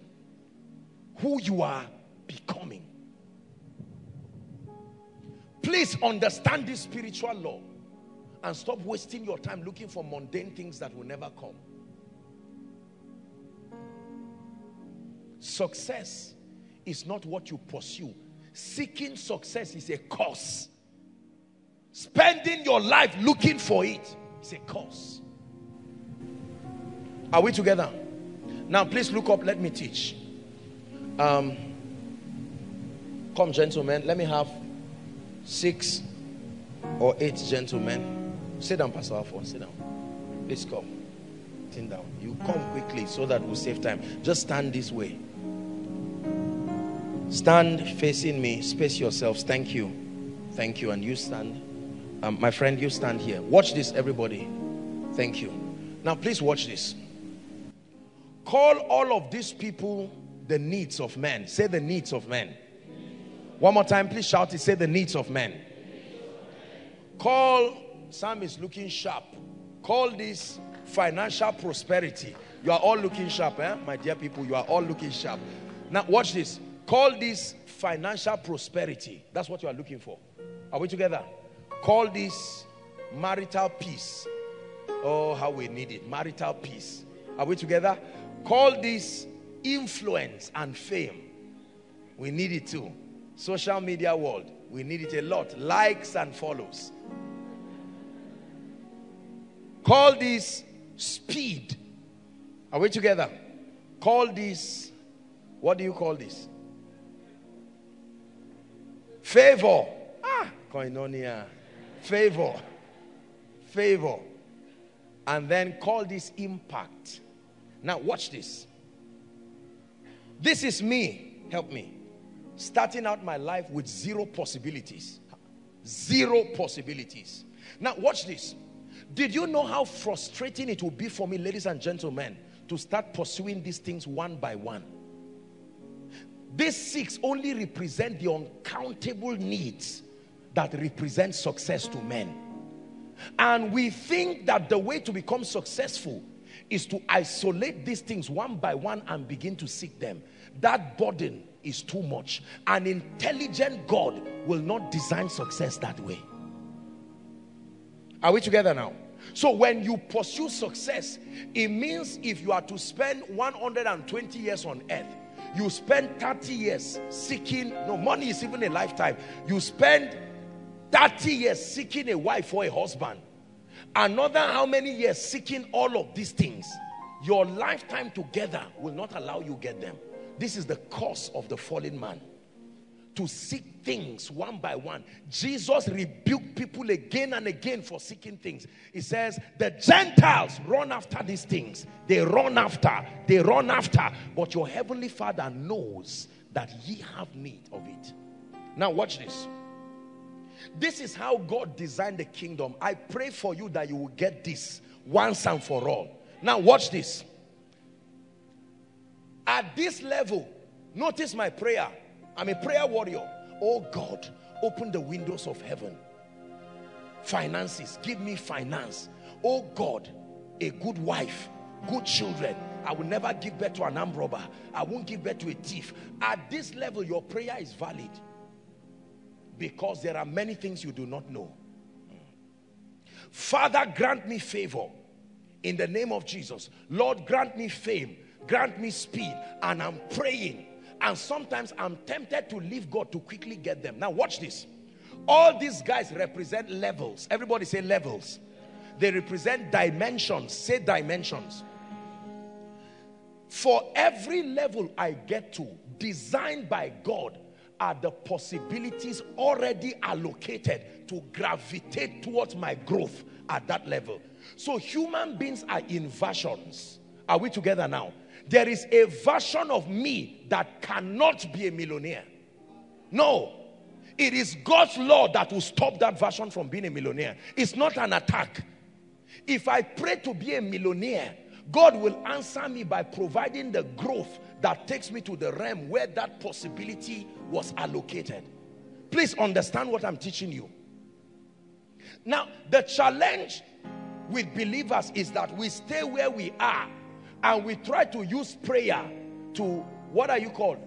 Impacts. Now, I'm here full of ignorance and pride, and yet I want to make Benny Hinn's impact. And I borrowed the impact for 2 weeks like a rubber ring. What happens? It will leave me again. Anything that does not come to you because of your growth must leave you. It will leave as losses. It will leave as armed robbers. It will leave as thieves. Forget about the actors. There is a law that compels that any level that you, any object you get that does not resonate with your growth must leave you. It's a law. I show you the laws of the kingdom. I show you the way we grow. Now watch this. These guys are standing here. Now gentlemen, this is what I want you to do. For every step I take forward, you two take a step forward. Are we together? Now watch this. I am here and I was invited to come for koinonia. A broke, confused, wearing my smelly cloth. All I know is God. And I have the opportunity to sit under a heavy anointing and mentorship. And now I am taught certain things. Watch this. As the word of God is shining upon my mind, I may not know what I'm doing, but I'm taking a step. And the things I'm looking for are also taking a step. Are you seeing that now? All at once. Or this is what will happen. Step back. When I step to your level, you step forward. Are we together? Now, watch this. I am here right now and I move forward. And these guys come. Now, notice, without prayer, some results start coming because I grew there. Now, my eye is here and it's good to look far, but it's not going to come to your life. Listen, hold on. Let me teach you something. If Papa E.A. Adeboye today empties his account this night, before 12 noon, millions will come back. I will tell you why. It's not because there are givers. It's not because he's a man of God. When the money disappears, the law of God will send a signal to heaven that this growth level should not have this kind of account reflect. The justice system of God must balance that destiny. This is what physics has tried to describe a long time ago. That there is a system of balance in life. It is not a lie. Please understand this. Now watch this. I sit down here as a confused Christian, and if I'm not properly mentored, I quickly come here and lie down on someone's BMW and just say it is mine. If you mean it is yours with the law of process and engaging this, you are right. But you mean you want it now. Even if they give you now, there is a system design that will take it from you. See, let me tell you, it is why many people never hold on to things sustainably. They have balloon success. They open up today and shrink back again. There were certain things that it would be stupid for me to desire 10 years ago, 15 years ago. No, growth brought it. So I'm growing. Praying every day as I'm learning a key, as I'm sowing seeds, as I'm building. Look at what I'm doing. It's moving towards me. Moving towards me. Are you seeing that now? A time will come where everything that I see, come gentlemen, I will be immersed in my possibilities. I can no longer leave them. It will not make a difference again whether I give or don't give, financially speaking. I've entered a realm of financial equilibrium where what goes and what comes, it doesn't make a difference. The only thing is just my faith with God. But at this level, when I give, I will know it. I will know something left me. Now watch this. Let me tell you what God is doing to you every week you are coming. You are right here. You may not know what is happening. Listen to me. Please, just be sensitive and pay attention. You may not know what it is that is happening to you, but this is the law of God. Man of God, don't sit back just admiring everybody. While you are praying, you are learning the principles. You are learning leadership. What you are doing is you are walking through life. What you are looking for is also looking for you. What you are looking for is also looking for you. A day will come by the Spirit of God. Hear me, please. That day, except God is not God, a day will always come. That includes the anointing. Watch this. Shift back. Call these dimensions of the anointing. My brothers, you cannot stand at this level and want to operate in the anointing and the Spirit at this level. No matter what impartation, all this double portion prayer, of course, is just a sincere prayer by well-meaning people. Even the man of God knows it's not double portion that came on that person. It just fell down so that it's just hunger that was imparted to go back to the secret place. This is where Benny Hinn started. And he kept growing. He kept growing. He has to touch everybody here for them to be imparted. and he will be tired from hours of personal ministration. But as he stepped up, he got to a level where his word became his hands. It can reach people and touch them. It doesn't matter where. Now watch this. At this level, the anointing will not move till you play the keyboard, clash the cymbal, charge everywhere, till there is prayer, till the people fast, till their hearts are open. He thinks that's how God operates until he comes higher. You get to a realm where someone can be doubting you and still go under the anointing. He does not believe you. He even hates you, yet he's rising from a wheelchair. So what took him up?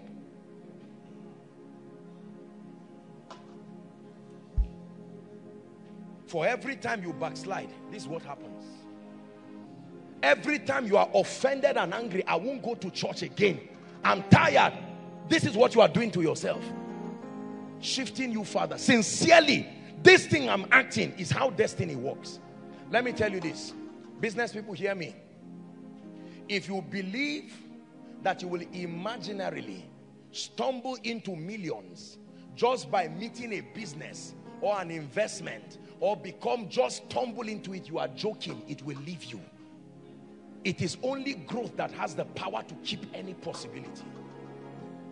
So the way we succeed is not what we do, it is who we become. There is a version of me that should not be inside an aircraft. If I enter an aircraft, the aircraft will throw me out. Are we together? There is a version of me that should not have a car. If I want a car, I don't look for a car.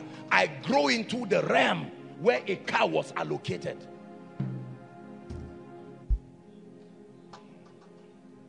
So when I'm here, watch this. In this realm as provided by God, there should be cars and there should be houses. If God says, sow your car, and you give it, the realm itself will look for a replacement. It is God's system. There is a level that you stand, you will never have more than 500 members. It doesn't matter how many days you fast. You cannot have it. Your mind and your growth does not allow it. You can stand and be offended. The more you insult a man that has a crowd and say, what is crowd? This is what you are doing to your own results. You are authorizing the realm of the spirit to reject you when those possibilities come near you. But when you stand and grow and say, Lord, what did you show them? As the light of God is shining upon your head, you are moving from obscurity, from mediocrity. Please understand what I teach you. This is how the great rise. That's why they are not afraid of their growth. They did not jump, they grew, and Jesus increased. Listen, let me tell you this. Forget about poverty and forget about all of these things. I'm not saying don't pay attention to them. Do you know you will grow and not know when this realm, the possibilities there left you? Which tailor will sew my cloth? Oh, you go around looking for a tailor, you will die looking for a tailor. Just grow. The tailor is waiting for the renewed version of you. There is a realm where a tailor has been kept to adorn you. Did Joseph look for the person who will put his garment? Was he not in the prison? The garment maker was waiting for the renewed version of him. There are many things you are praying for now that have been answered already in your growth. Let me get a Jeep. What is Jeep, my brothers and my sisters? Don't mock the investment of the Spirit upon your life. When you know this, anybody that receives a miracle is like the hand of a clock rotating. You start rejoicing because it's the same thing you are hearing. And you know that your turn is coming. See, let me tell you. Come. When you stand at this realm and people begin to pray and say, we know that one day it will go down. This money will go down. The crowd, you see the foolishness of the imagination of weak men. You are not here by luck. The justice of God is what backs the result at this level. The only thing God can do with you is to vet you based on his eternal standard. But as far as these things leave in you, it will never go again. The only thing is that your system of accreditation and growth and vetting is not these things. No matter how God punishes you, please hear me, these things will not leave. The only way these things will live is when you go back. And you cannot undo what you already know.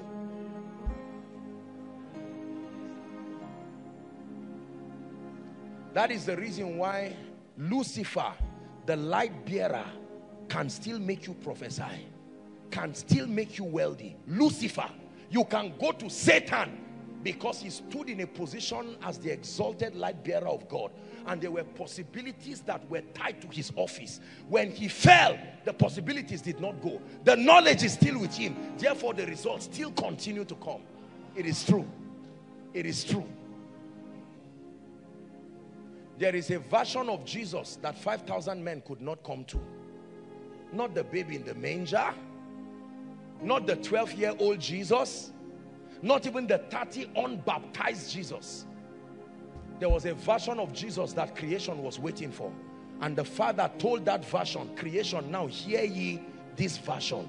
Not the version in the tabernacle. Hear me. Everything you are looking for is looking for you, but not this version of you. So once and again, your future keeps coming to you and checking if you are there, and returns back and say, we have not yet seen him. Your future is answering God. So the Bible says creation is waiting for the manifest.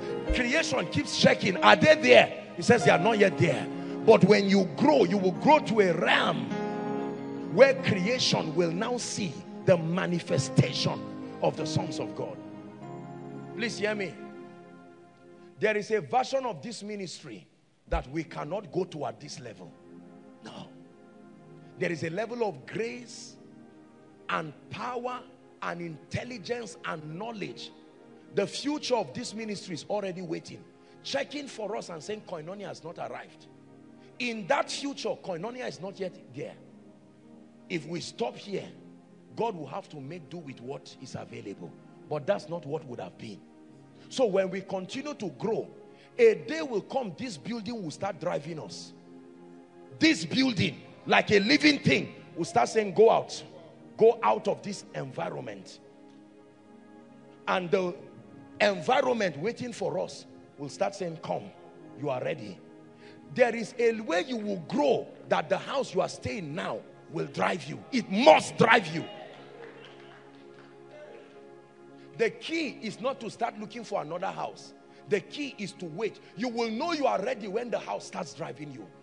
There are clothes you are wearing today that will run away. You will not give it. You will not sew it, but you will not find it. The same way you could not find the former ones you are wearing. Where were they? Where are they now? The clothes you wore 10 years ago, where is it? You did not pack it in a bag and sewed it. Where did it go to?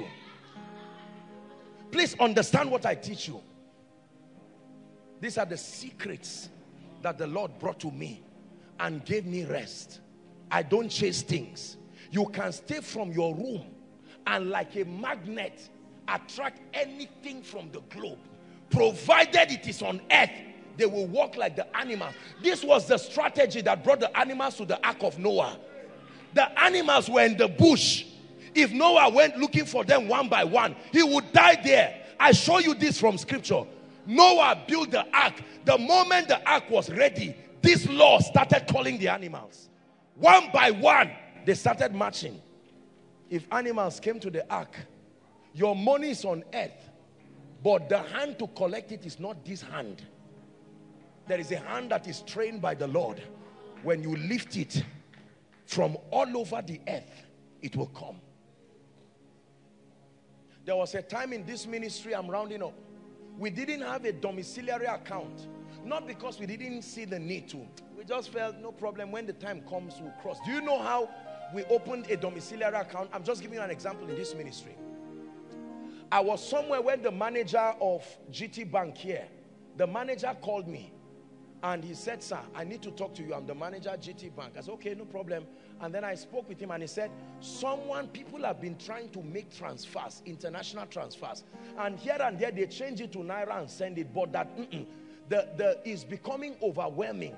And one did not care whether you have an account or not. He sent the money and the money has been hanging with no account to credit it. And he said, please, can we open an account? That was a sign. I said, we have gotten there.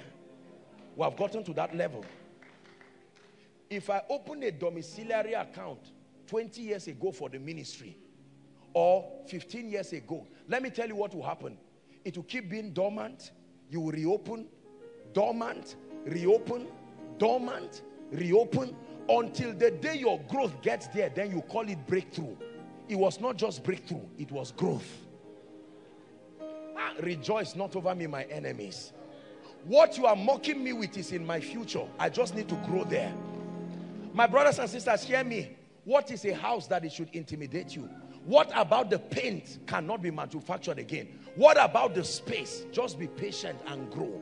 When you get to that point, you will grow there. You can patch through life and keep drawing results like a rubber ring. They will shoot back and leave you in shame. I choose the way of growth. There are levels this ministry has not gotten to. I'm not ashamed.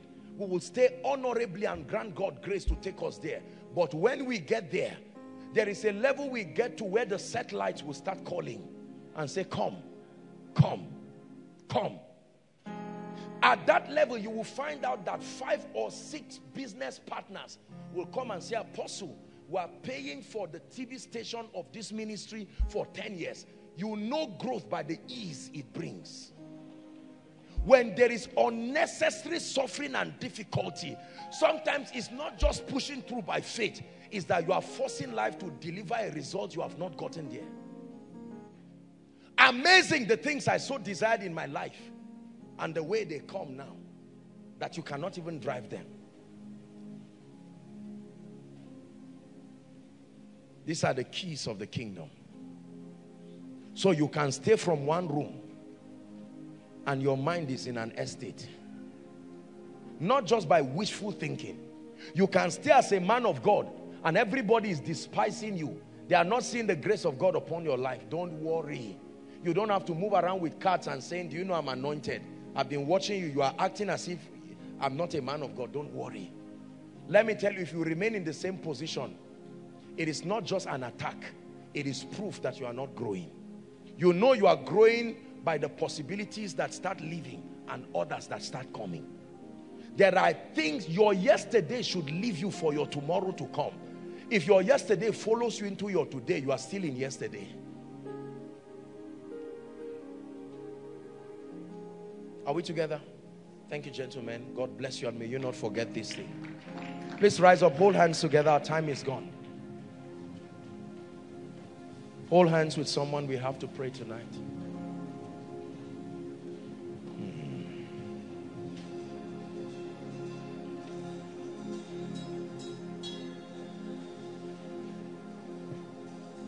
Hold someone's hands. There is no need to rush. All provided for in your growth. All provided for. Listen to me. Listen to me. Pastor Femi's tiny baby girl. Do you know that small girl has a womb? But that womb cannot have a child. Why? Growth.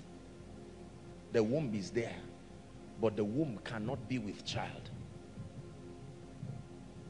Give him a few years and he will not only be a father, but he will be a grandfather. Sponsored by what? Growth. Men of God, hear me.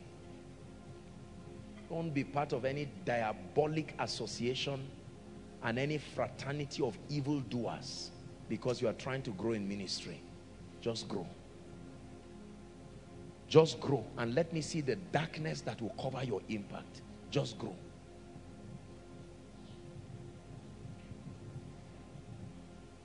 As far back as April or May this year, my schedules up until June 2020 has been full.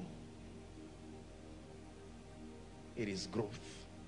Imagine that I have to go around every church and every place and say, do you know I'm anointed? Have you not heard of one guy called Apostle Joshua Selman? Let me even talk for my... You see, if you act like that, you will embarrass yourself. There are many doing it. If you have to advertise yourself, it's proof that there are no results. Most people don't know the power of results. Results are so powerful. And it was noised abroad that Jesus was in town.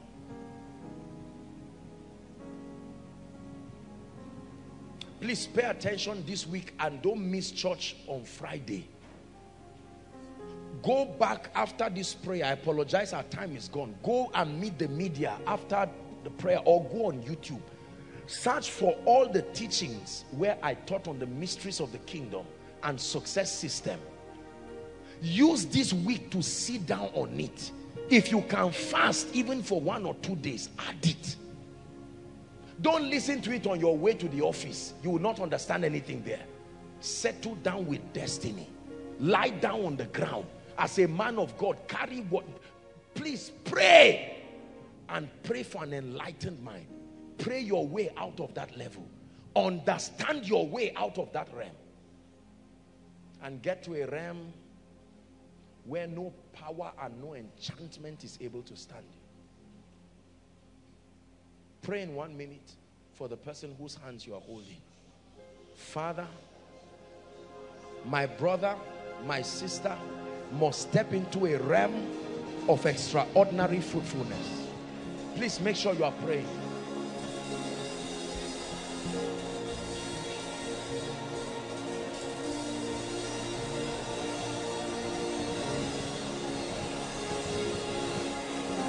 You will get to a point where your life becomes a praise to the nations.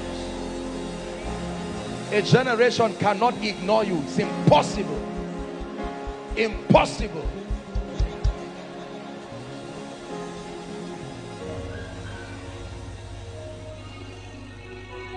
There is a lady and a guy that the power of God will touch outside. Please bring them. I want to talk to them. A lady outside and a gentleman, 2 of them. The anointing of God will come mighty upon them. Mighty upon them.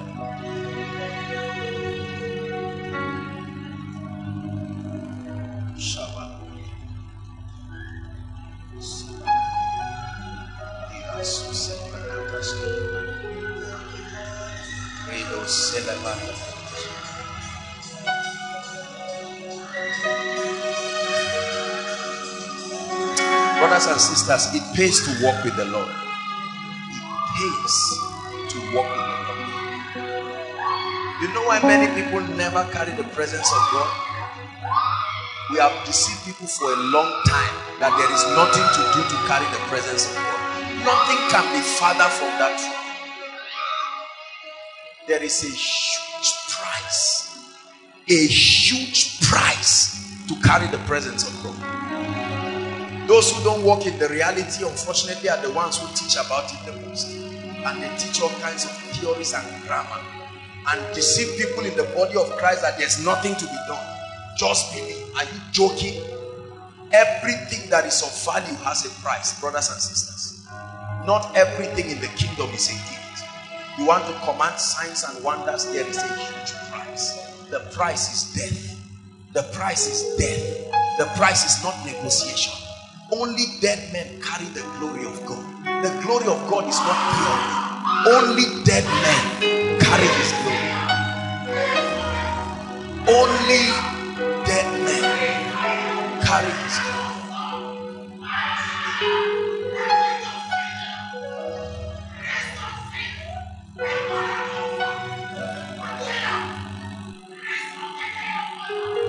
Bring him.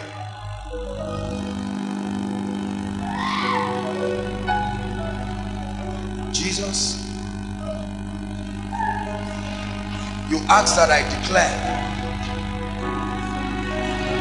Lord, I bring your presence into the lives of these people. May their lives never be the same. I stretch my hands over them. I declare that this curse that has followed your family, I bring it to an end. The Bible says to appoint unto them that mourn in Zion, to give them beauty for ashes. It's not theory. It's not a book you write. It's a reality. It's not something you explain. I told us that the Bible says is our year of trial. Remember the teaching that there will be less talk. Less talk. God has said it again. God told me that there will be less talk. There's too much noise making in the body of Christ. Noise making. Excellent communications that carry no life, no power. So people go back with their problems. They keep getting intelligent in their brains and no result to justify it. That's why we are singing that song. When his light comes upon you, the worst is that they will criticize you, but no one will deny the finger of God. Listen, it's not hard. It's because we men of God have lied to you. We gather you and make it look as if it's a fortune to get the hand of God. No, sir. There is a price. The price for God's presence is not wearing suit. The price for God's presence is not learning Greek and Hebrew. Please hear me, especially if you're a pastor here. The price for God's presence is not protocol and gathering people and feeling like a big man. I say it again. The price for the glory is death. Except a corn of wheat falls to the ground. Anyone can preach what he wants to preach about it. But brother, if you want to be used by God in this generation, I tell you the price is death. You don't do part-time with God and get his glory. Part-time nonsense is the reason why many people never find God. There is a searching. You seek him like a treasure that you will die if you don't find. Not a treasure that you do something else if you don't find it. You seek him as a treasure that you will die if you don't find. That's the price for his glory. So don't let somebody tell you every man I can get to God. No, possibilities are defined by the sacrifices upon every man's altar. So don't let anyone fool you and say what any man can do, any other man can do. Theoretically true, but practically, my brother, no sir. It's like saying any man can become a professor. You didn't lie, but everybody will not be a professor. There is a price. One of the things I want you to learn tonight is, please, may God grant you the grace to respect anointed people when you see them. Do you know why many people bring curses upon their lives? When a man of God has a track record with God, listen, let me give you I don't know why I'm talking along this line. If this is all the encouragement before I begin to minister to you, some of the yokes upon the lives of people are not caused by, they are not caused by generational causes. They are caused by foolishness. Are we together now? Yeah. When you trivialize what God is doing in a man, you trivialize the investment that God has made upon that man, and that grace never blesses you. You open up yourself to woes and tragedies. For instance, there are some of our family members right now, the problem they are crying for, that they can hop from city to city, paying money for prayer, praying money for deliverance, paying money for counseling, can be received freely if only a heart of honor and humility is in place. When I was on my way coming back, I saw many people sitting down outside and just smiling, admiring the crowds of people coming. And honestly, not because I'm the one preaching. I said, my God, can a man be this foolish? Will I ever see the presence and the glory of God close to me and not jump at it? There are people who started traveling day before yesterday. They don't even know where to stay. And they are just more than grateful they are in the presence of God. And there are others who are a minute walk away. It usually is like that. That's why people never receive. There are people, while I'm talking now, they are scattered all around just say, wow, this guy. Maybe some will say he has charm. Go and get it. Get the charm that produces this result. You think it's easy to get a charm?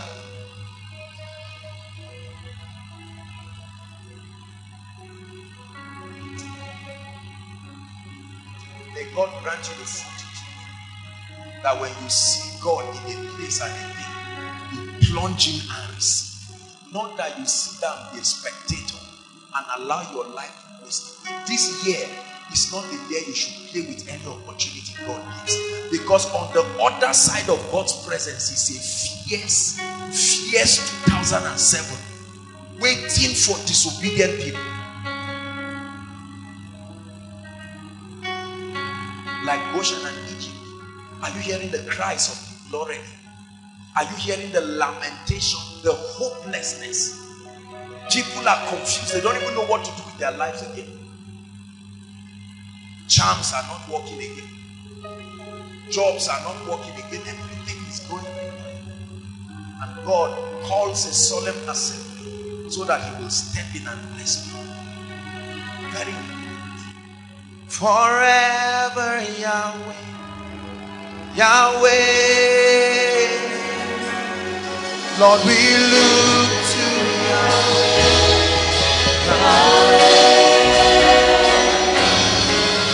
Forever Yahweh, Yahweh. Sing it one more time. I look to Yahweh, Yahweh. My hope is in you, oh God.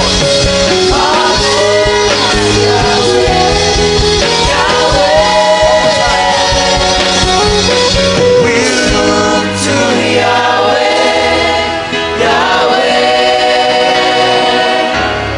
Oh, it's Yahweh, Yahweh. Listen up. Why do people, I want to start my teaching tonight with a simple question. Brothers and sisters, help me answer this question. Why do born again families, why do communities and territories and individuals continue to walk in a life of perpetual failure, perpetual oppression, in spite of all the opportunities and the anointings that are available? It's a tragic situation to have men and women, well-meaning believers who love and fear God sincerely, never have anything work well in their life. I identified a few reasons, and I want you to learn this very quickly because we are going to pray. Please, can you take this anointing? Just, can you take it and keep it here? Is that okay? Please, it's nothing fetish. It's just an instruction. Just soak the glory. Just drop it here. Thank you. Listen, why do these things happen to people? Number one, very quickly. The first reason I identified and I wrote it here is, it may be a long sentence, but just listen carefully. The conscious exclusion of Jesus in their lives and affairs. The conscious exclusion of Jesus, not God, Jesus in their lives and affairs. The number one reason why certain people will never have a testimony. The conscious exclusion of Jesus in their lives and their affairs. I don't mean they are not born again. That's not what I'm saying. The conscious exclusion, like you want to have a serious meeting, then you tell somebody, please can you go outside. The conscious willful exclusion of Jesus in their lives and affairs. Are we together now? You see, there is this arrogance and overdependence of our intellectualism. I'm not against intellectual prowess, you should know that. I'm an advocate of mental development and so on and so forth. But listen to me, overdependence on our abilities, our connection, our education, our wisdom, business skills, etc.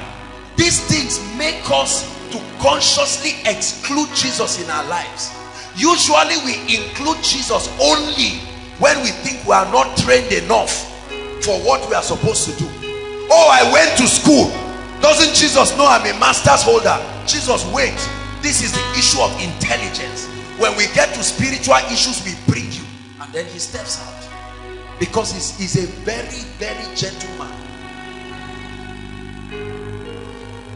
Pride, over dependence on our ability. Proverbs chapter 3 from verse 5 and 7 says, trust in the Lord with all your heart. Listen, and lean not on your own understanding.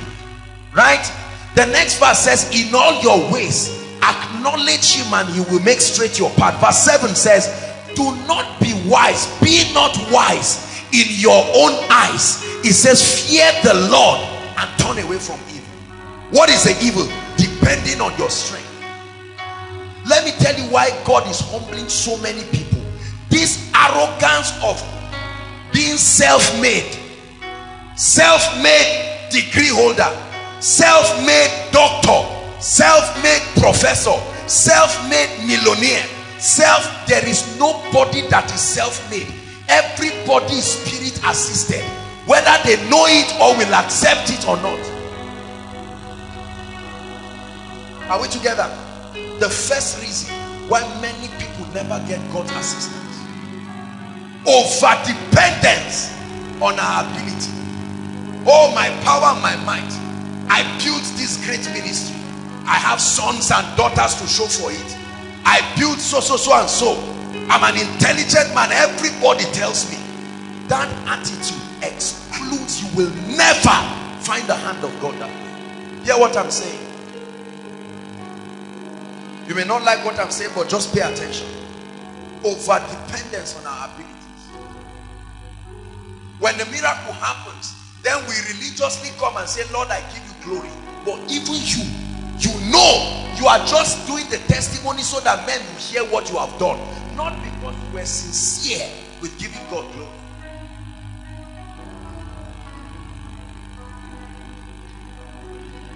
It's God speaking to us. That I may decrease, that he alone may increase. All my qualification, all my business acumen, all my parenting skills, all my CEO mentality, when you come before God, you pack those things, box them and drop them and glorify his name. Is the reason why many cannot worship him. Is the reason why many cannot do anything, because to them they are superstars, and everywhere including a church is the stage. Apostle Joshua Selman, did you see him as he came? Did you see how people were running up and down? And we stupidly take God out of our ministry. You see that? Yeah. That's what a lot of people have done. You left seeking God and became a CEO of a church, and you started running it by yourself. That's why it's killing you. Let me tell you something with God. One thing I know about God is not that I'm told. God is a jealous God. I don't know how you want to interpret it. Use Hebrew and Greek is still the same thing. God is a jealous God. The jealousy of God is the dimension of him that fiercely fights anything that attempts to displace him. Ask Lucifer what happened to him. There was war even in heaven. The conscious exclusion. Oh, I'm healthy. Why should I pray? I'm healthy. Why should I fast? So we have all this fire brigade approach. Only when things go wrong, we now come and bribe God with money. We bribe God with tithe. We bribe God with our shoe. And the tithe, we wrap something and say, God, just take and solve my problem. And God is saying, am I that cheap to you? Is this all you know about me? Oh, I'm a business tycoon. I'm a multi-millionaire. I have all kinds of companies running everywhere. And then by the time your wisdom fools you, you now come and say, oh God, you know, you said you're a tycoon. Tycoons are intelligent people. You continue. Listen, when other men are priding in themselves, you better know why God blesses you. And be outspoken about it. I'm a testimony of the love and the faithfulness of God. Are we together? Conscious exclusion of God. The embarrassment, still on that same point, the embarrassment of the need for assistance and dependence on God. The embarrassment that comes with acknowledging your need to be helped. There are many people who like to say, nobody helped me. Nobody helped me.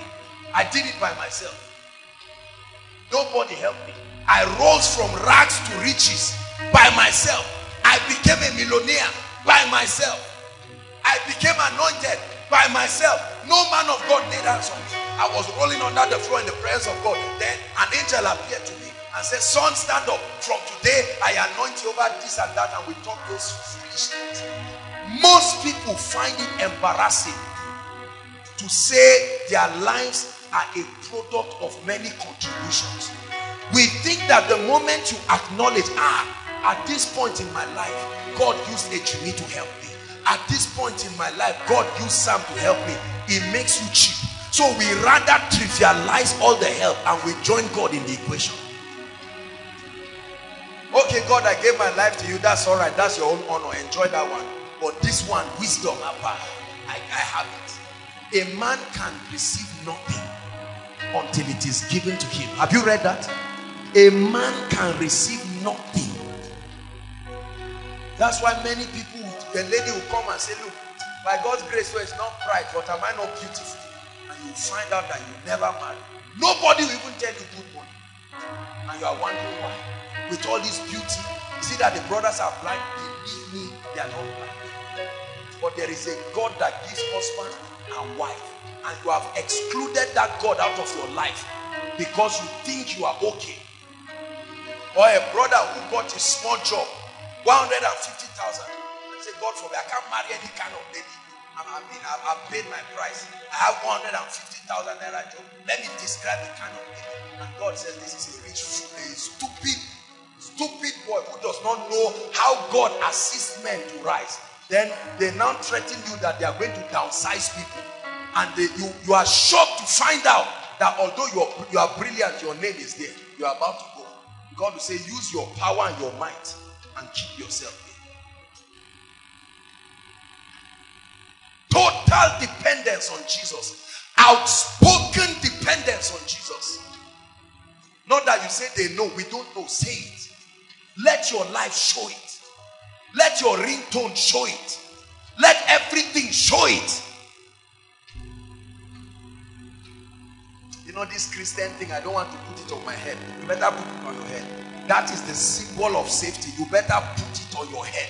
In this wicked world now, put it on your head clearly so that you'll be free. Are we together? I don't know about you, but I depend on him. I depend on him. If God does not assist me, no man can assist me. If God does not help me, he said, I will lift up my eyes unto the hill. From whence, how can I write the equation of my life and then add God? I will not even add God. He's the Alpha Omega. If there is anything to add, maybe it's me that somewhere out, he will even allow me to add and say, okay, and my addition is my alignment. Are we together? Please, I want you to repent tonight. Especially some of us here and there that have results here and there in our lives. In business, like that gentleman who came out smiling that he made 1 million. You see that? It's wonderful testimony. You can now stand up and say, no, I must get my own 1 million. And then start the journey of pain in your life.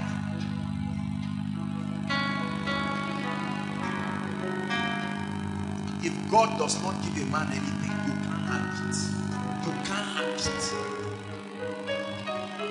You have to understand this. That's why people don't get saved. Let me tell you, that's why people don't get saved. Ejimi, if you point someone here and tell him there is a multi-billion naira business in Abuja you want to connect him with, will he be too busy? He won't be too busy. The wife will say, honey, but I thought we were supposed to have a time together. I say, which time? I will slap you now. Is it not with the money we'll have a time together? Let's go to Abuja. Because you consider it to be valuable. Valuable. So when the house of God, becomes something you have to advise yourself to go, it's a sign you are excluding God out of your life. Are we together now? He said, I was glad when they said unto me, let us go. He didn't go alone. Let us go. Let us go. I've said it again. Please, if you're a parent here, hear me. As much as God grants you grace, involve your children in your conviction, especially if your children are as small as this are little children. Are we together? Don't leave the children with nanny and say they used to make noise. They should make noise. It's better to make noise in the presence of God than keep them at home and allow a strange spirit enter them and begin the journey of pain in your life. Let them come and sleep here. Nobody's complaining.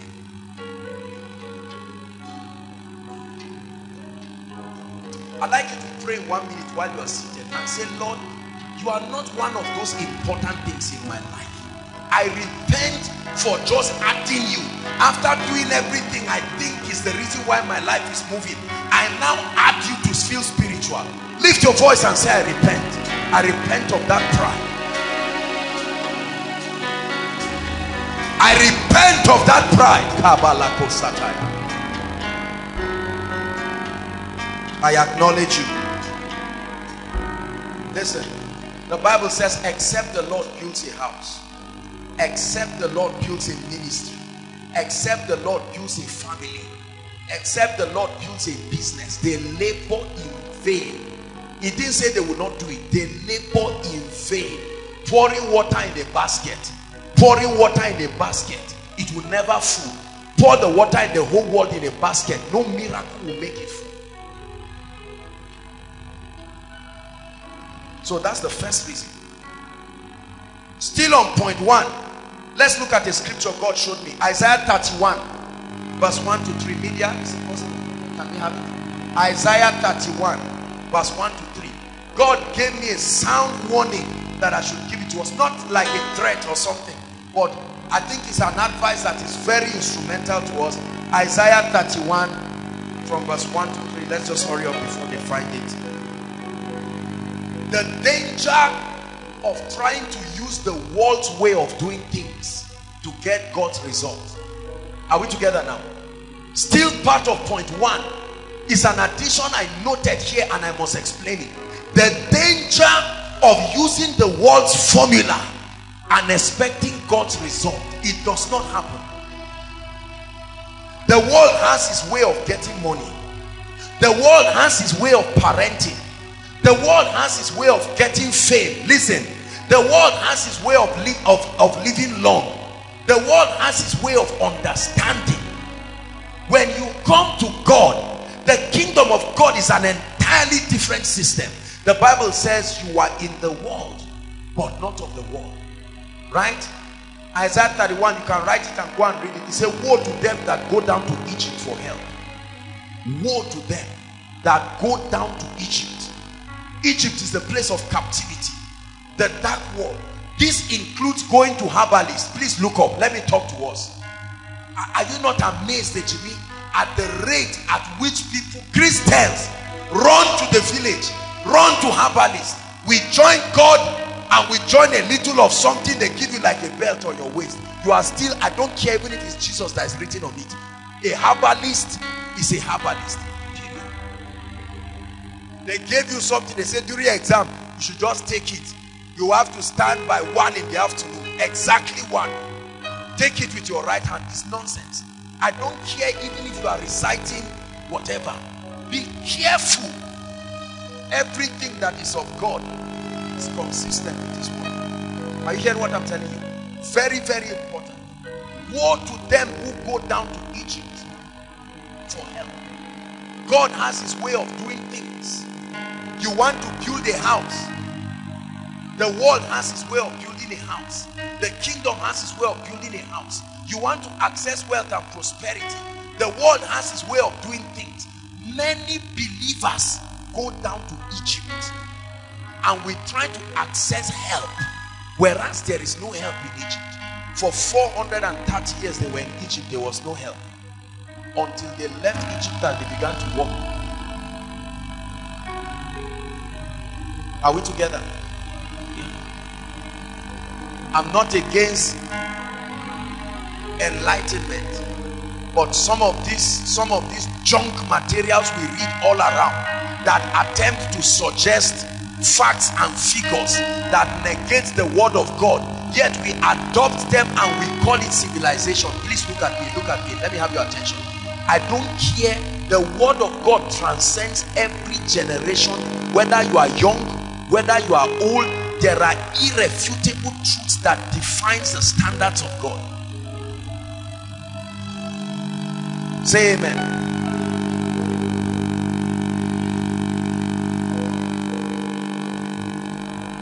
Woe to them who go down to Egypt for help.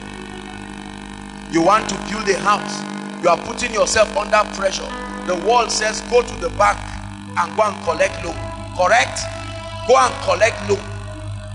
And you don't inquire from God, you run and go to the bank. They give you a loan. The next day an armed robber comes and puts a gun and says, you better bring out that loan. I was in the bank. Bring everything out. And then you have 2 loans to pay. The one you need to build the house and all of that, and the journey starts. And at the end of your life, you have high blood pressure, you have stroke. The world says if you want to keep a wife, beat her. Beat her once. Let her see you beat her, then she will know you are man enough. That's the world's way. Now you are born again, but those advices are still coming once in a while. Your uncle says, that advice I gave you, I think he's working. Are we together? The Bible says the divine health is a possibility. I'm not against medicine and all of that, but divine health is a possibility. And for you, you have never tried to stretch your faith for once to believe God and say, look, I can live here. Are we together? The Bible says favor is possible. The world's version of favor is bribe and corruption. You force it.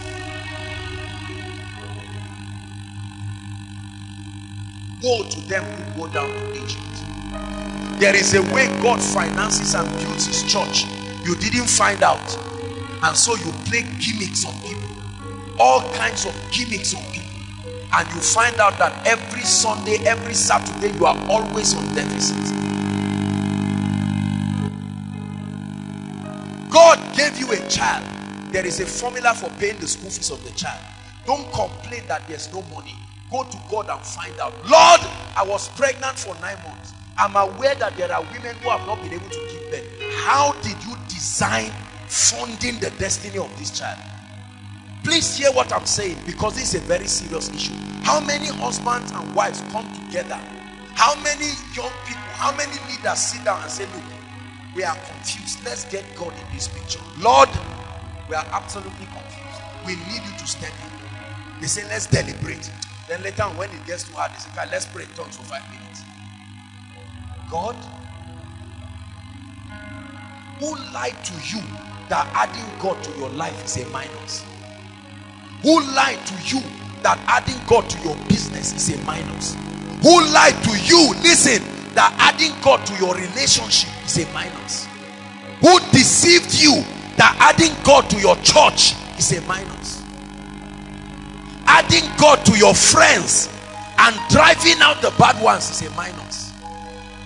Oh, I don't want to lose him. You better lose him. If adding God to his life is what will make him to go, that's a sign that you have been delivered. Please hear what I'm saying. There are people seated hearing me. You have never given your heart to Jesus Christ. You have never. You've heard preachers speak again and again. Every time they talk, you just sit down outside and say, I was touched. See how this guy is really talking about God. Brothers and sisters, I don't mean to scare you, but let me just tell you one truth that we have not had for a long time. Hellfire is clean. Are you hearing what I'm saying? There are people there. Some left this morning. As you were coming for koinonia, some people left. They are there right now as we speak. Preach whatever you want to preach, but I can tell you one thing: hell is very, very real. So you can be as arrogant as you want to be and say, I'm an atheist. I went to America and I spent two years. I went to Harvard. That's all right. You are permitted to carry your foolishness for as long as it will last. But I can tell you one thing. Only a fool will say in his heart, there is no God. Please hear me. Some of us are parents, and I say with all due respect, there are many fathers and there are many mothers, some listening to me by radio. Your family is nosediving because as the priest of the home, you have refused to bring God. When your wife is praying, you now say, honey, make sure you pray for me. You just enter the blanket. No. Let me challenge any young man here planning to marry. If you are not more spiritual than the woman you want to marry, you are in trouble. You better catch up. Join prayer band on Tuesday. Have a personal prayer time and double up. And I'm not joking. I'm not joking. Your spirituality defines everything. I wish above all things that you prosper, even to the degree that your soul prospers.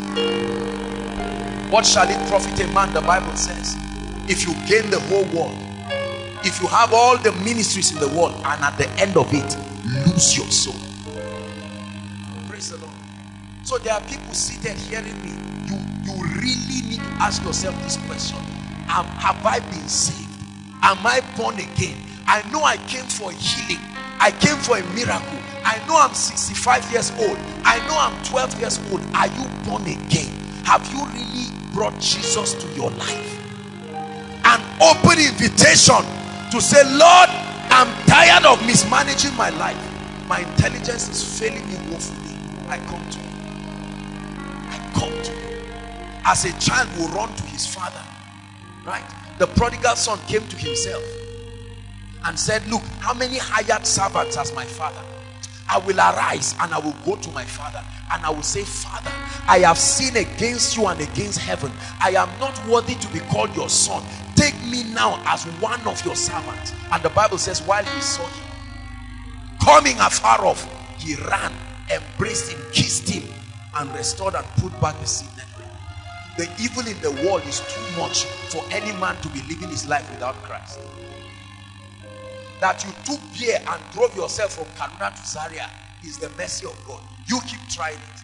One day you just open your eyes and find out you are not in the world. Disrespect for God and his values. I'm going to make an altar call now. We need to make it. The atmosphere is right for an altar call. 2 altar calls in one. Please pay attention. 2 altar calls. Just carry the lady gently. You are here seated listening to me. Those online, pay attention to Jesus is calling you. The Bible says, come unto me all ye that are weary and heavy laden, and I will give you rest. It says, take upon me my yoke and learn of me, for I am lowly in heart. Right? It says, my burden is easy, my yoke is light. The one you are carrying is killing you. 2 sets of people. One, those who are saying, man of God, as you are speaking, the Holy Spirit is telling me I need Jesus. Not I need God. Not I need God. God is many things to many people. There is no other name given unto man by which men must be saved. God does not save men. There is a name, Jesus. Jesus. Are we together? This westernization that has made everything called God. There are people God is a donkey. There are people God is a tortoise. There are people God is a small image somewhere looking like something. But we are talking about Jesus, the name that is above all names. When he is lifted, then he will draw all men to himself. A second category of people who are coming out here are those who are saying, man of God, sincerely, I've responded to an altar call, but I cannot say my life is a reflection of the will of God. I don't care about the house of God. I don't care about the things of God. My children should do anything if they want to do. I do anything I want to do. I watch anything I want to watch. I do anything I want to do. Please, let's save time. I'm going to count 1 to 5. Nobody's closing his eyes. There are people in all the overflow scattered around. As you hear my voice, I want you to run like there's fire on the mountain and come right in front here and say, man of God, I need you to talk to pray for me. 1.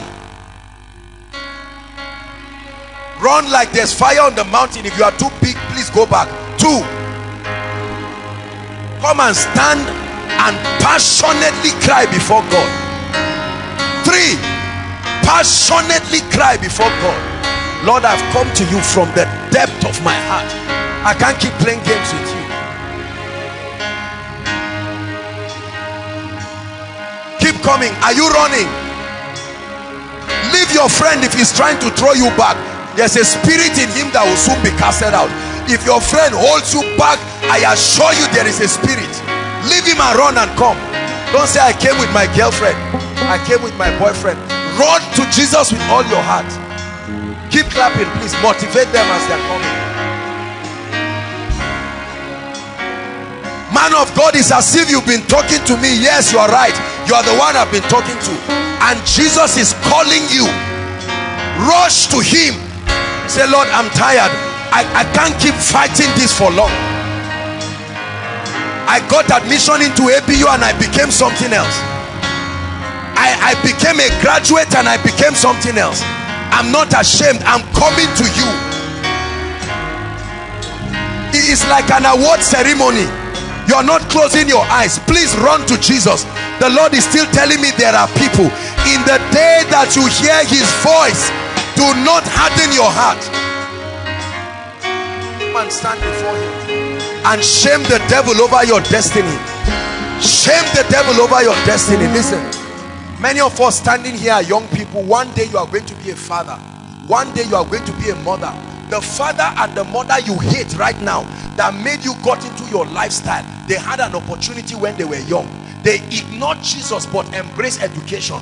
So they became graduates without Christ, and they married without Christ, although the wedding was done in the church. And the disaster is the values of the kingdom are not reflected in our family.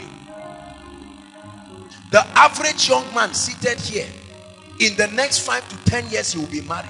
Your conviction is what you are going to transfer to your home. Every stupid man today was a stupid young man, correct? He married and just wore suit on that stupidity and took it to his home. We are sick and tired of a godless society, a society that has no respect for God.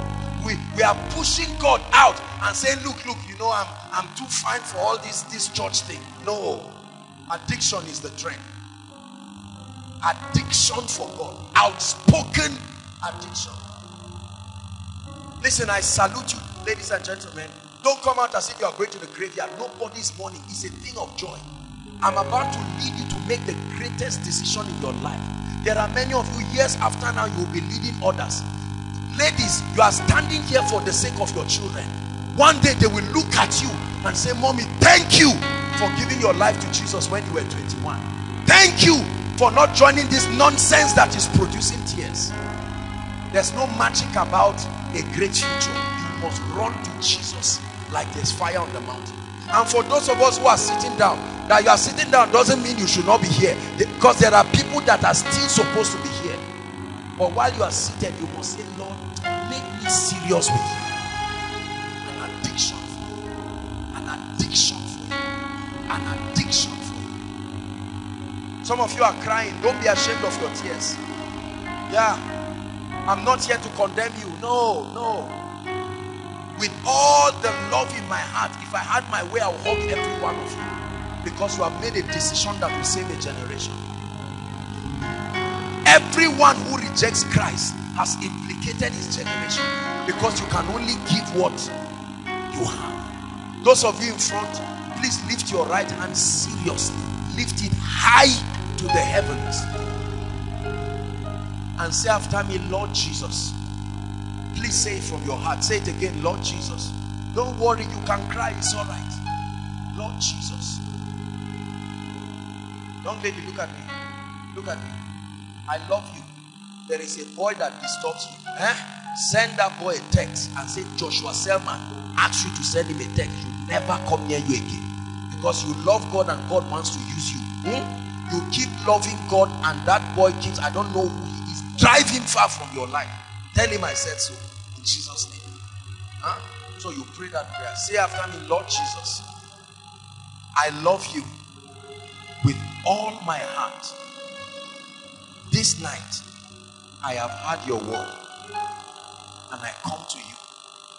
asking you to forgive me, asking you to cleanse me. I believe I can be better than I am now. So I don't fight you again. Come into my heart. It belongs to you. Take everything that is mine and make it yours.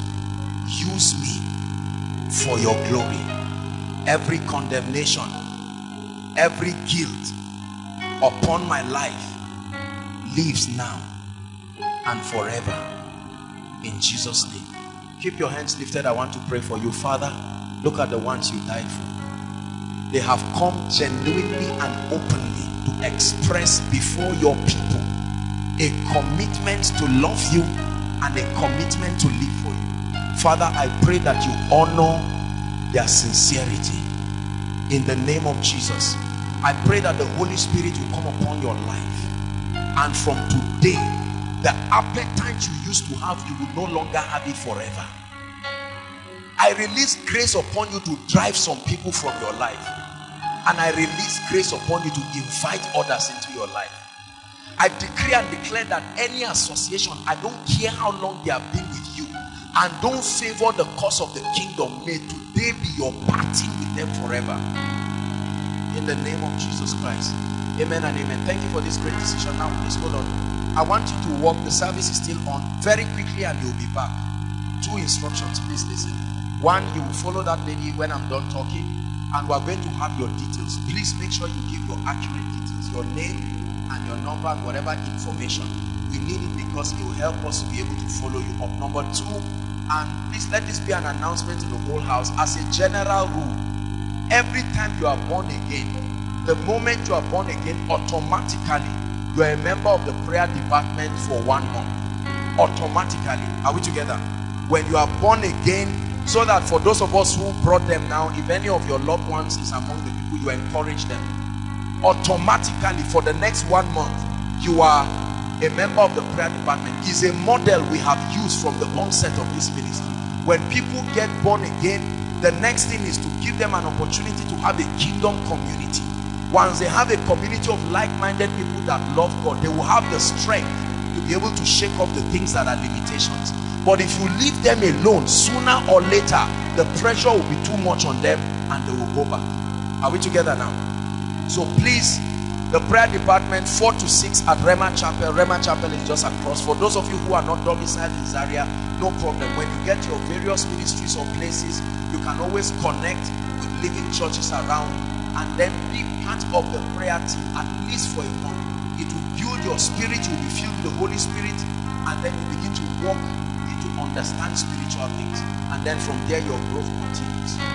The Lord bless you in the name of Jesus. Please go ahead and follow the lady. Please, you should create multiple points for them. Appreciate them, everyone.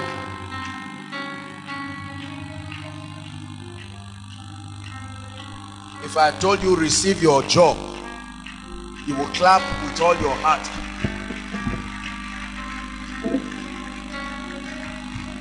Keep clapping till they go. Thank you, Jesus.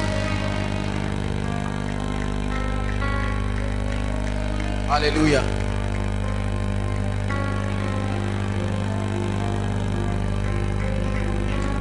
Please, those coordinating them, coordinate them very fast. There should be multiple systems so that you coordinate them very fast, and then they'll be back to come and catch up with the service. There are quite a number of them, so please, if they need some hands, we should have a few people assist them very quickly. Number 2, the second reason why people continue a life of hardship and misery. Second reason, quickly, number 2.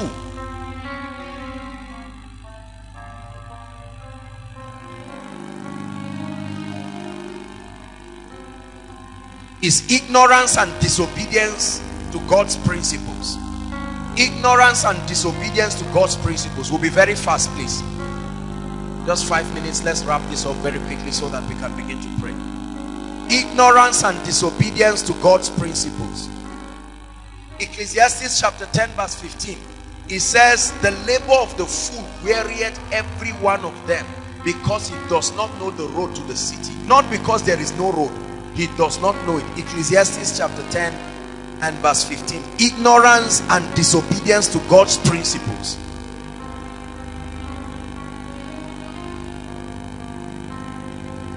Write one more scripture, Ephesians chapter 4 verse 18. Ephesians chapter 4 verse 18. We may not have time, just write them. You can go and read them during your personal time with God. Ignorance and disobedience to God's principles. Look up please. You know that one of the mandates that God has given us as a ministry is to teach men the principles of the kingdom. I am obsessed and passionate about helping believers understand the systems in the kingdom and how to walk through those systems and experience victory in their lives. So ignorance and disobedience is very costly. Number 3, please, quickly. Number 3. The third reason why people go through perpetual hardship in their life is demonic oppression. The reality of demonic oppression. Write it down. Ephesians chapter 6 verse 12. The reality of demonic oppression. Demonic forces are real. The activity of the dark world is real. The Bible did not leave us in confusion as to the fact that the whole world lies in wickedness. 1 John chapter 5 verse 19. 1 John chapter 5 verse 19. It says we are of God and the whole world lieth in wickedness.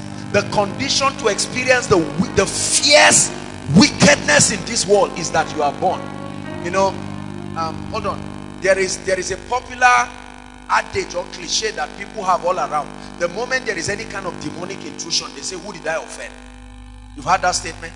Who did I offend though? I didn't offend. I left the village peacefully. Look, he said, in iniquity did my mother conceive. You know the meaning of that? I was never given an opportunity to choose whether I want the devil to oppress me or not. The moment you are born, that reality implicates you at once.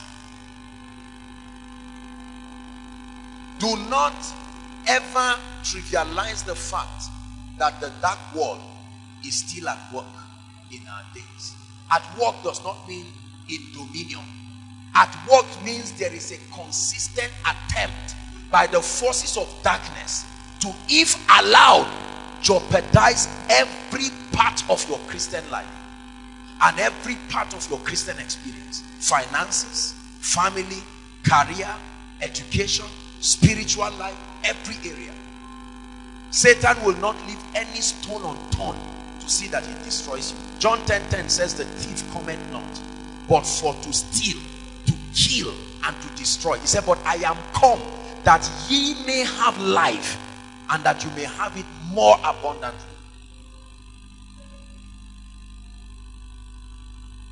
First Thessalonians chapter 2 verse 18. Paul himself speaking. He says, once and again I desire to come unto you, but Satan hindered us. First Thessalonians chapter 2 verse 18. But Satan hindered us. Satan can hinder men. That's why God puts a miracle service like this to come and break down that system that he has built over the lives of people. I gave us an admonition earlier on while speaking, and I want to repeat it. Never consult mediums, the occult, and so on and so forth for help.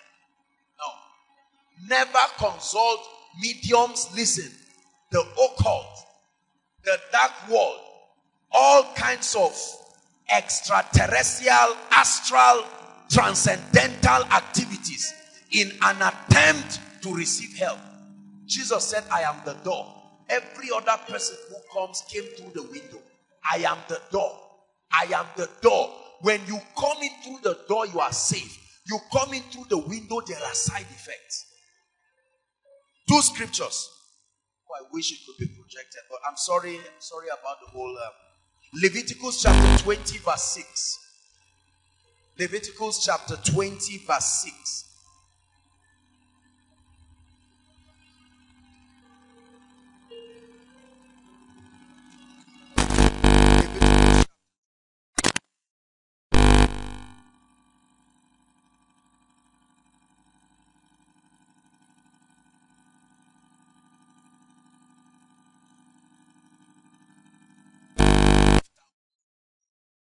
to play the harlot after them. I will even set my face against that soul, and I will cut him from off among his people. People who consult what? Familiar spirits. People who consult mediums, occultic activities. Right? Many of them parading as different things. You go to your village, you enter one room, they say, sit down, we want to do something for you. Incisions all around for protection. Say, eat this razor blade. Anybody that touches you, that razor blade will strike you. Demonic activities. They concoct one kind of drink and they tell you, take it, and recite all kinds of things. The Bible says, whoever does that, I personally, I will set my face against. Ah, but Apostle, I've done it already. You are welcome to the miracle service. That's why you will be delivered. That's why you will be set free. From all of that, to wives who put their husbands in bottles for correct behavior, to husbands who put their wives, all kinds of things people have. People have arrows in their homes and weapons that are demonic with charms. Let's be sincere. Things you hide under your carpet. You are just sitting down, you see strange men enter your house to slaughter all kinds of animals. They wake you in the middle of the night. All that consult mediums. All that consult mediums. Some persons may be listening to me online. Let me tell you, when God convicts you, adjust. Some of us are sincere, but our families, especially those of us who are coming from other faiths into the Christian life, or automatically you need to be prayed for. Automatically. Deuteronomy chapter 18 verse 10 and 11. Deuteronomy chapter 18, quickly please. We trust God for a very quick walk tonight. Thank God by his grace we made the altar call. Deuteronomy 18 verse 10 and 11. If you are not there, just listen. There shall not be found among you anyone who maketh his son, parents, listen, or daughter pass through the fire, or who useth divination, or an observer of times, or an enchanter, or a witch, or a charmer. Zariah's city. Where are we? Or a consulter of mediums. Listen, I'm listening to them. Or a wizard, or a necromancer. Next verse says, for all that do these things are an abomination unto the Lord. Men pass through strange fires, necromancy, transcendental meditation, astral travels, all kinds of extraterrestrial demonic activities. The Bible warns. This is Africa, and I understand. I'm not an American speaking. I've told you my story. Don't think that I was born out of a Bible. My God. There is almost no family here that is innocent. Just trace it, just one generation after you. Someone worshipped something somewhere, or didn't receive Christ and was serious. So it's still the same thing. Somebody was involved somewhere.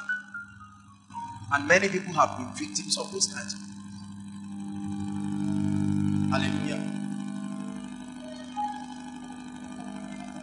Demonic powers are real.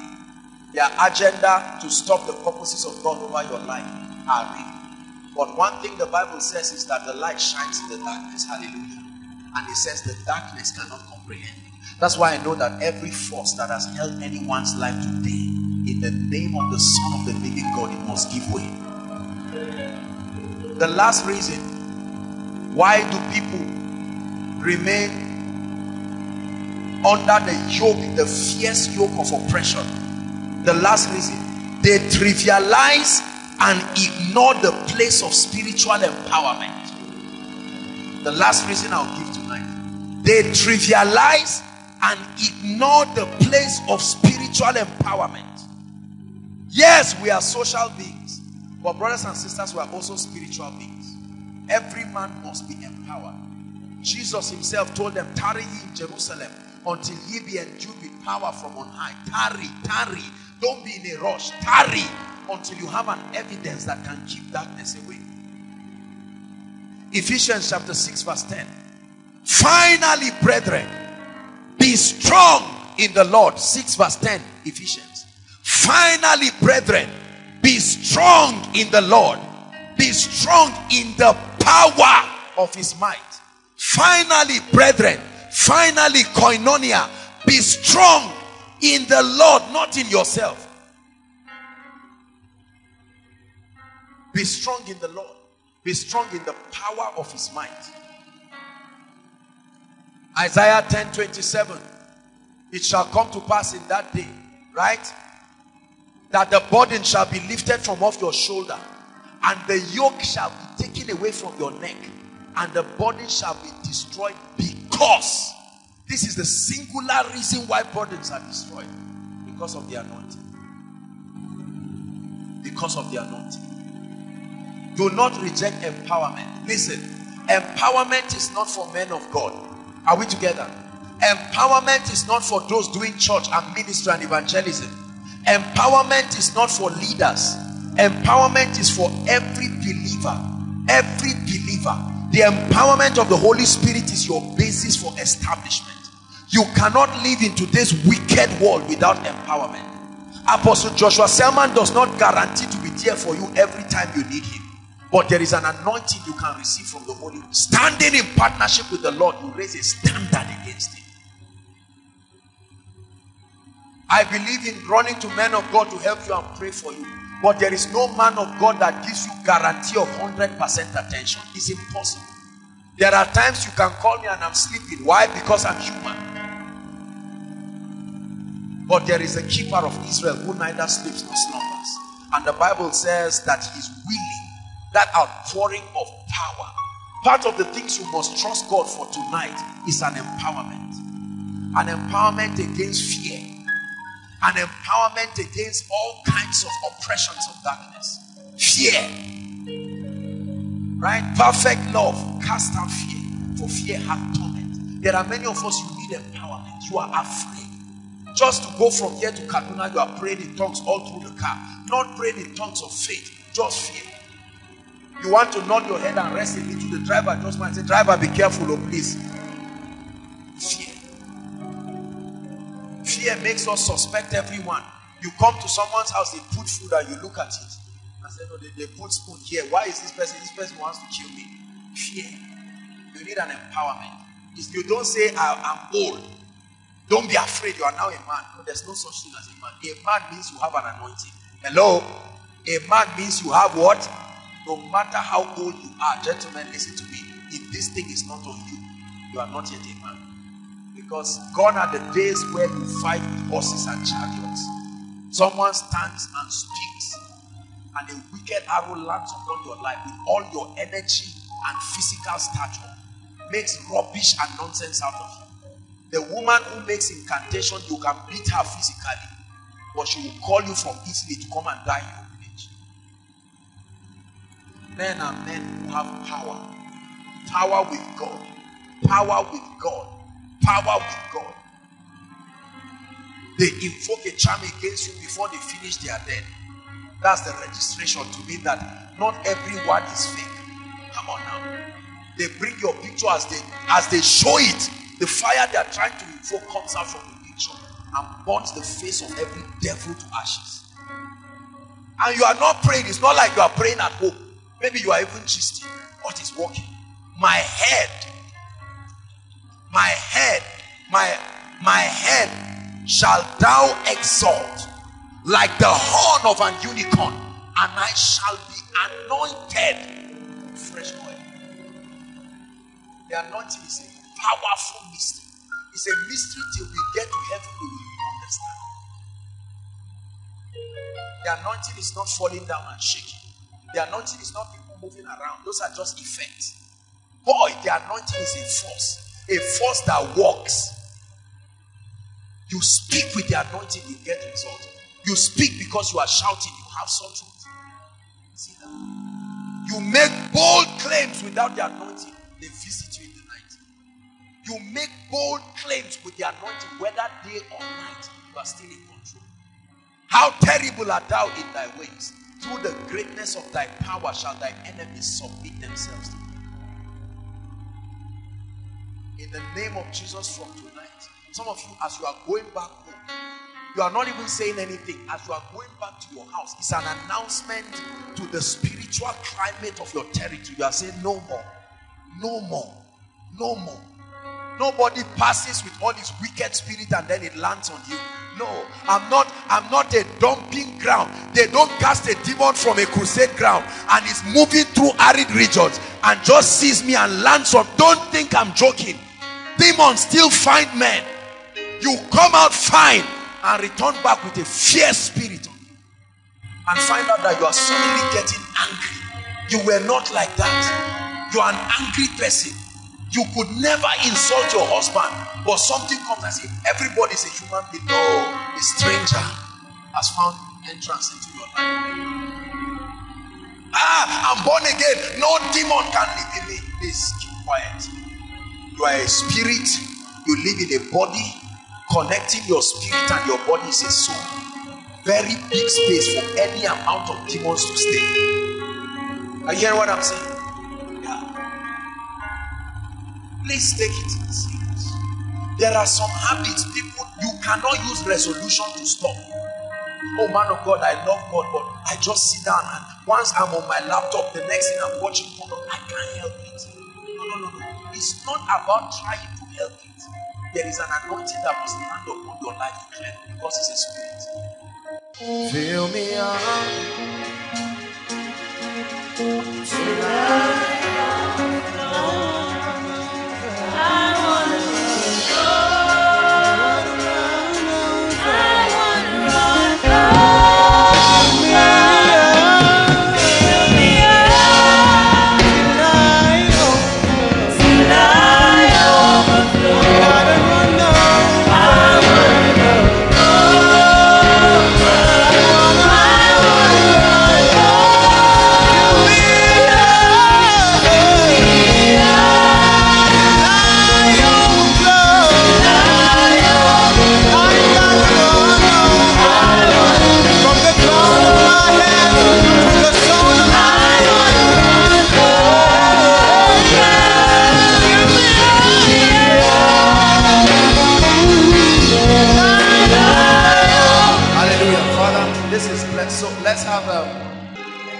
Father, in the name of Jesus, let there be a release of miracles.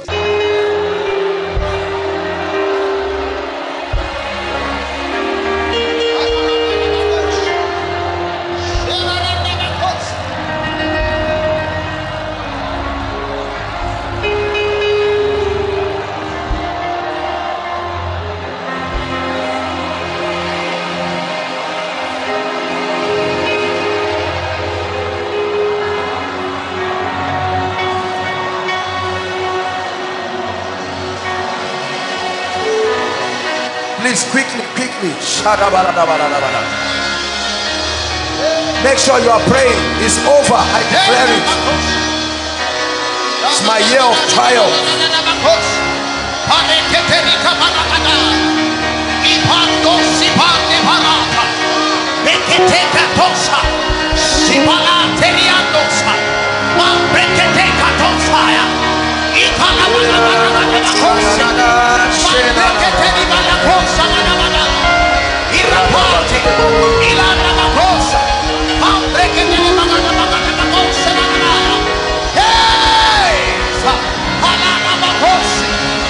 Hallelujah. Lift your hands. Goodness. I tell you, strange things are already happening inside and outside. This was the instruction the Lord gave me, that at the point this oil touches the head of everyone, then we begin to speak dramatic miracles, dramatic deliverances.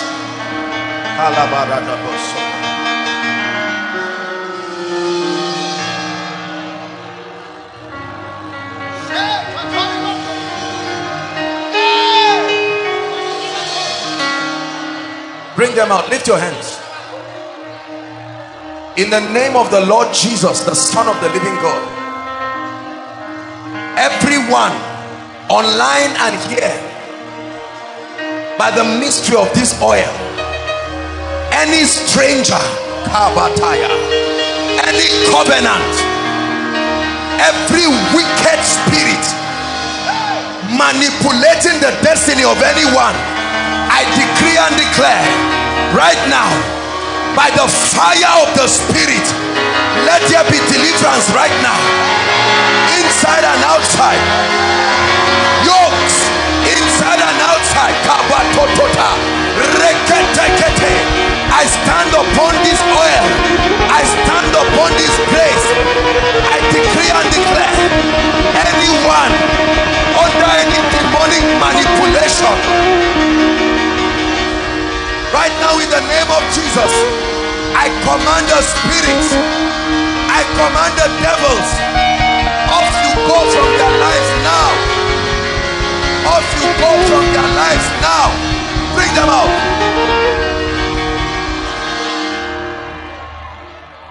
Lift your hands. At the count of 3 you will shout Jesus. My God, I see massive deliverance outside. Massive deliverance outside. Freedom for people and families. At the count of 3, that's all I want you to do. Thank you, Jesus. Let there be complete deliverance. 1, 2, shout it now. 3.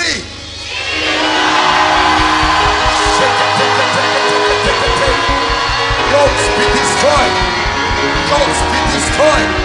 Every spirit, every force, every spirit, every force, every spirit, every force, every spirit,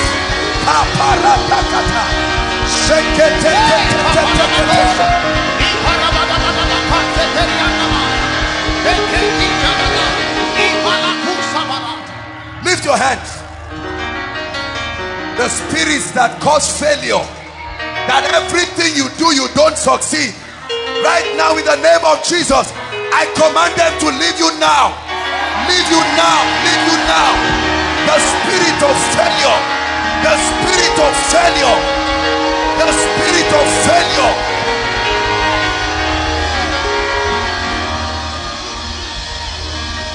Lift your hands. My God, I want to pray for students, because I'm seeing like a blue flame. There is a spirit that which haunts the academics of students. You are a student here, get ready. Liberty comes to you. At the count of 3, 1, 2, 3. Leave them right now. Leave them right now. They are academics. They've not been able to pass term. They've not been able to graduate. I command that spirit. You must go now. You must go now. You must go now.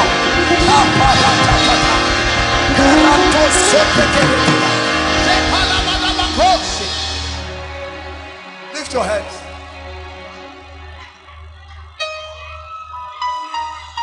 I don't know what force of darkness is responsible for bad luck in the lives of men. Simple things that should work out never work out.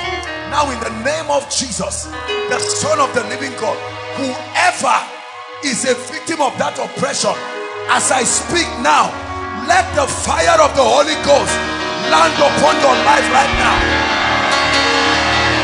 Land upon your life right now. Land upon your life right now. Help them, please. Bad luck. Lift your hands.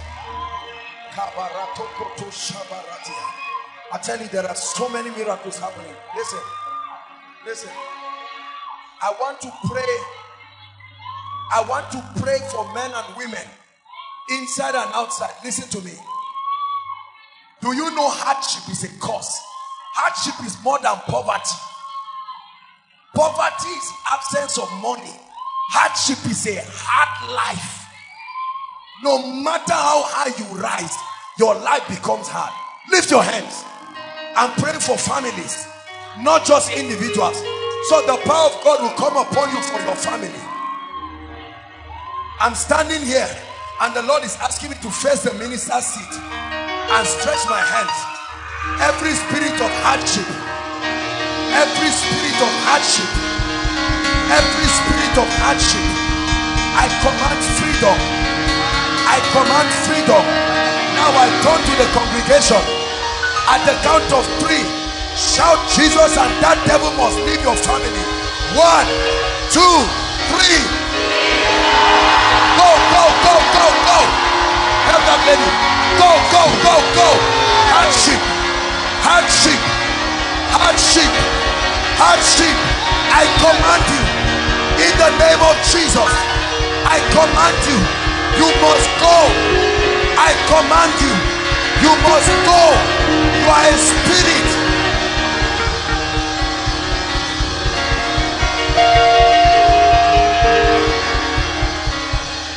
Hallelujah. Hallelujah. Our time is gone. Who is Veronica?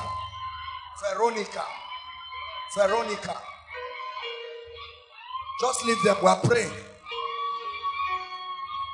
All those under the anointing, I set you free now. I command those devils, leave them forever. Leave their families forever.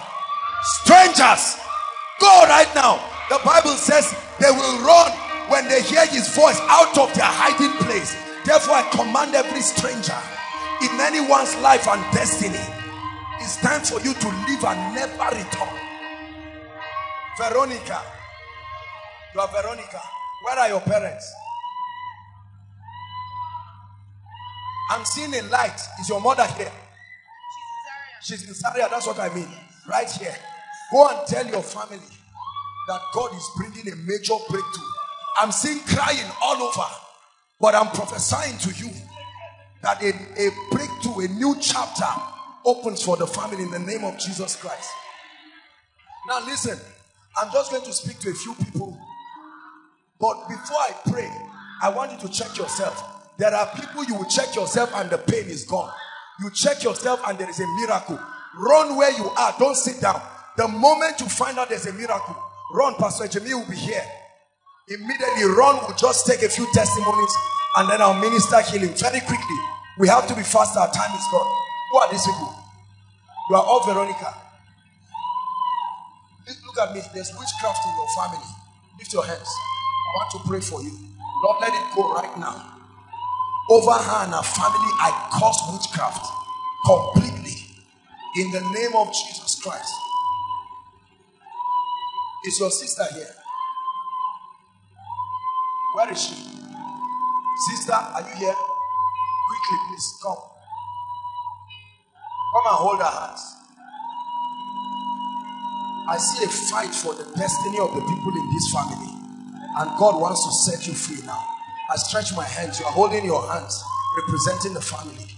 I break every altar responsible for hardship and pain in your family. And I declare right now, in the name of Jesus Christ, that as my hand comes on both of you, let there be the beginning of strange testimonies. Strange testimonies. Strange testimonies. Strange testimonies. In the name of Jesus, God is giving people miracles. Are you giving Jesus praise? Come on, Koinonia. Make sure they confirm you and check you. God is touching people. Touching people. There is a lady you came here since 29th December. You have been bleeding non-stop. Check yourself. It just stopped right now. Check yourself. It just stopped right now. Hallelujah. We're going to do two things concurrently. Your prayer requests, did you come with them? Or you forgot? Please bring them out. Always come with your prayer request when you come for the miracle service. Now, ushers, quickly, please collect the prayer request. If you are trusting God for a healing miracle, please, now is the time. Quickly, come out here very quickly. Come out here very quickly. Those outside, hold on. Those outside, if you are in the overflow and you are yet to come in, if you have come in, it's okay, you can come. But if you are yet to come, those in the overflow, the first overflow, just walk outside. Stand in front, outside at the projector. Those, the overflow at the roadside, just stand right there so that we can make it fast. Those inside and those who have entered, come to the front quickly. trusting God for a healing miracle. Pass your request to the ushers. If there are ushers here or protocol, please collect quickly, and then you can come quickly. Please, HB. Okay. Pastor Jimmy will be outside. You'll be outside with Shade. Come, stand up. Oh, stand up. These pastor's wives have to start walking now. Stand up. In the name of Jesus Christ. Please, 3 of you will go outside. In the name of Jesus, you will lay hands. Please come. I'll lay my hands on you. Let me lay my hands on them. It's a very good thing to expose them. Father, please anoint them as they lay hands on the sick. In the name of Jesus, as they lay hands on the sick, let your healing power flow through them in the mighty name of Jesus Christ. So please, you go outside the chimney. You can meet them. They can go outside here, and then in the name of Jesus Christ, as they lay hands on you, please, if they don't ask you anything, don't worry. Just receive by faith. You don't have to start explaining. Our time is gone. Then right here, Pastor Alpha, Pastor Femi, Benga. Okay, promise. You can also go. Mike, join them. Okay, no. Let's not do it that way. 1, 2, 3. 1, 2, 3. Will be enough. Okay, Mike, you can. Or Pastor Alpha, you can stay. Pastor Femi, Benga, Mike, and Promise, you can go outside. You just position yourself, and then you minister to them very quickly. And then Pastor Alpha, you can join me, and then we do it in the worship team. You will help us. Please collect the request very quickly. Let's be very fast about it in the name of Jesus. I'm praying a prayer now. Everyone, please participate and say amen. In the name of Jesus Christ, I decree and declare that everyone sick here is declared free right now. And as hands are laid on you, let there be supernatural healing. In the name of Jesus. God bless you. Thank you, Jesus. Burdens are lifted at Calvary. At Calvary. At Calvary. Burdens are lifted at Calvary. In the name of Jesus. Jesus is bearing burdens are lifted at Calvary. At Calvary. At Calvary. Burdens are lifted at Calvary. Over now. Jesus is bearing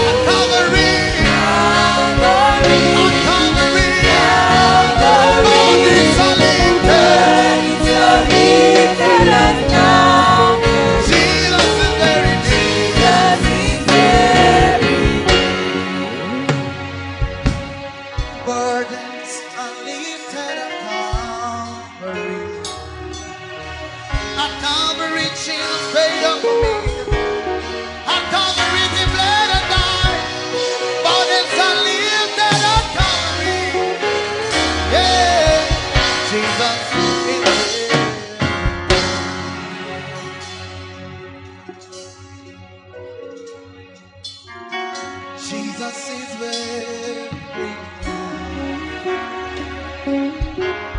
Jesus is very good.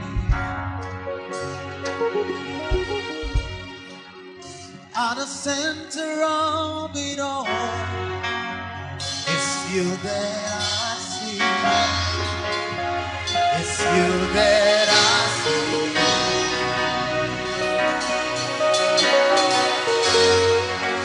At the center of it all. Hallelujah. Hold on. Those in front here, if you still have your prayer request, Aaron is here. Just indicate and then you drop it, please. Don't disorganize the line so that we can hurry up. Because by the time you go back, they will have collected.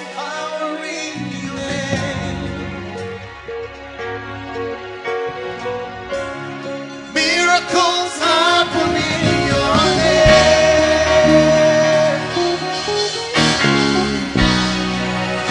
As we lift our voice and pray, it's you that I see.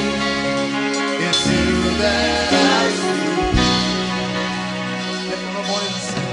At the center of it all, sing. At the center of it all.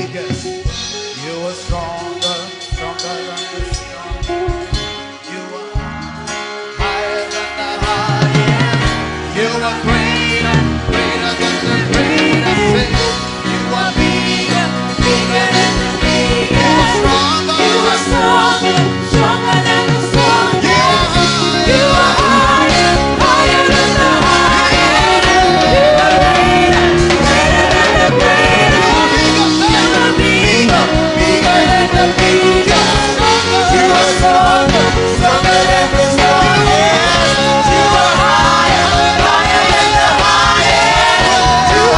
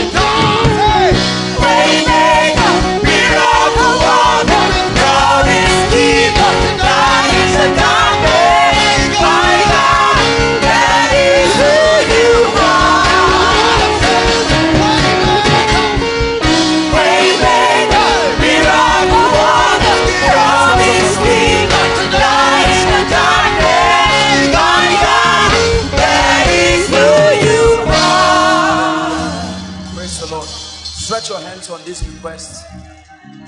Stretch your hands on this request. We're going to pray on them right now. Please stretch your hands on this request. In the name of Jesus, there is a God that answers prayers. If you're outside, don't worry. You're still on the healing lines. They'll pray for you. But for time's sake, let's stretch our hands in the name of Jesus. Go ahead and begin to declare that every request, please make sure we have all the requests here. Every request is turned into a testimony. Go ahead and begin to declare it. This is our year of triumph. In this year of triumph, we decree and declare. We decree and declare supernatural miracles. Are you praying? Are you praying?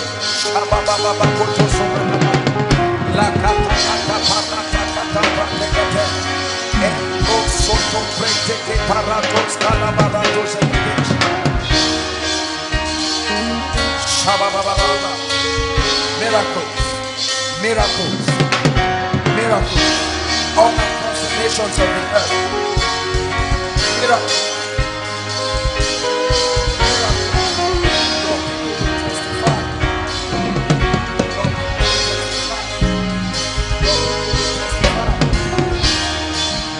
Your people will testify in the name of Jesus.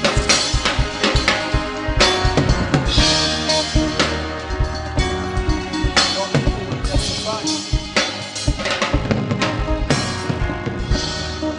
Hallelujah.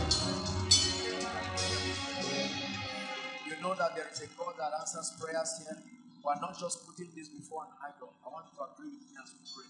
In the name of Jesus, the Son of the living God, I declare and declare that everyone who took the time to write any request that is before the God of heaven on this altar, between now and miracle service February, let there be results.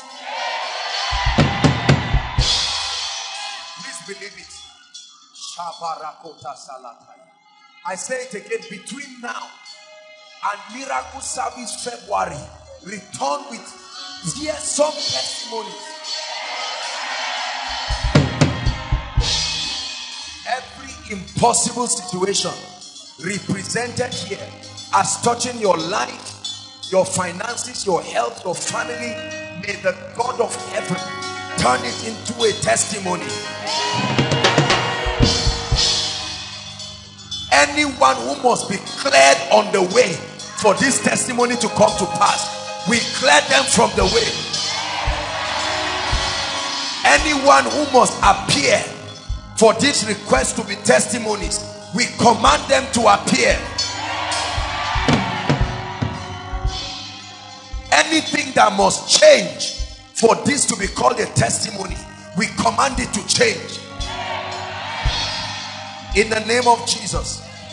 Father, we trust you. We have presented this before you.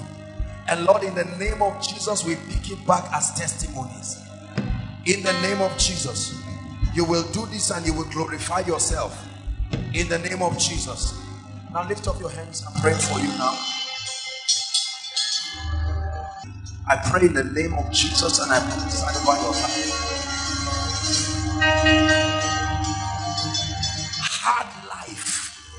Hard life, the life of hardship, I command it to end now from your life. I command it to end now from your family.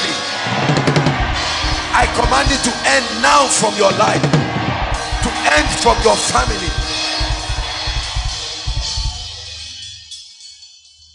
The kind of opportunity you have never seen, in the name of Jesus. Some of you, beginning from tomorrow, you will begin to see it. Believe what I'm saying. You will begin to see it in the name of Jesus.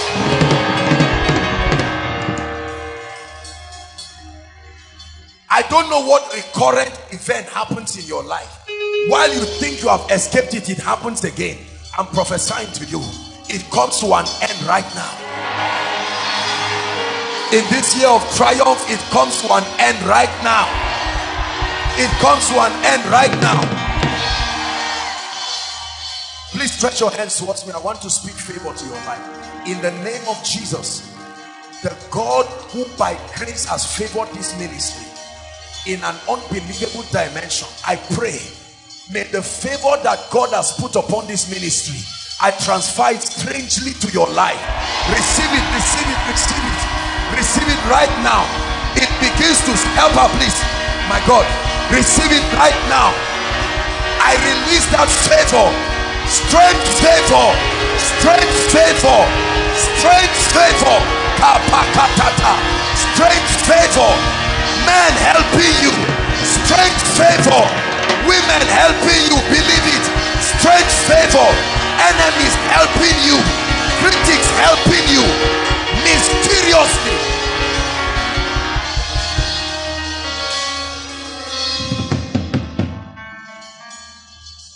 I decree and declare, whatever has refused to work in your life, you try it, is working for others. You see it working for others, but when it's your turn, it does not work. I command it to begin to work now. I command it to begin to work now.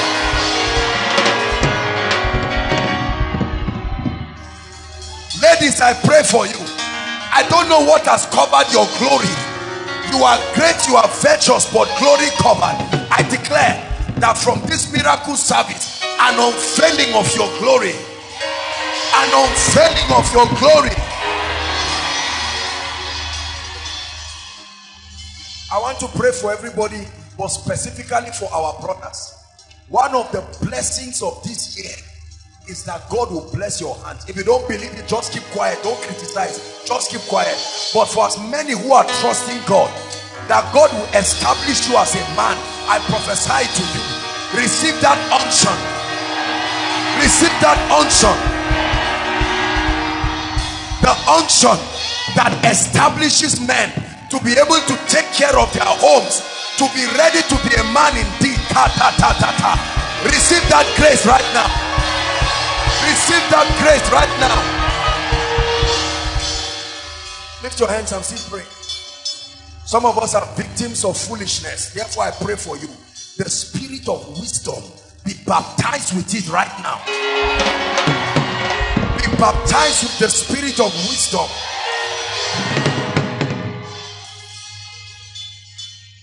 I don't know what you have lost, but this is January. God has declared that it's a year of triumph. Therefore, I command, between now and next miracle service, receive double restoration. Double restoration. Double restoration. Hallelujah.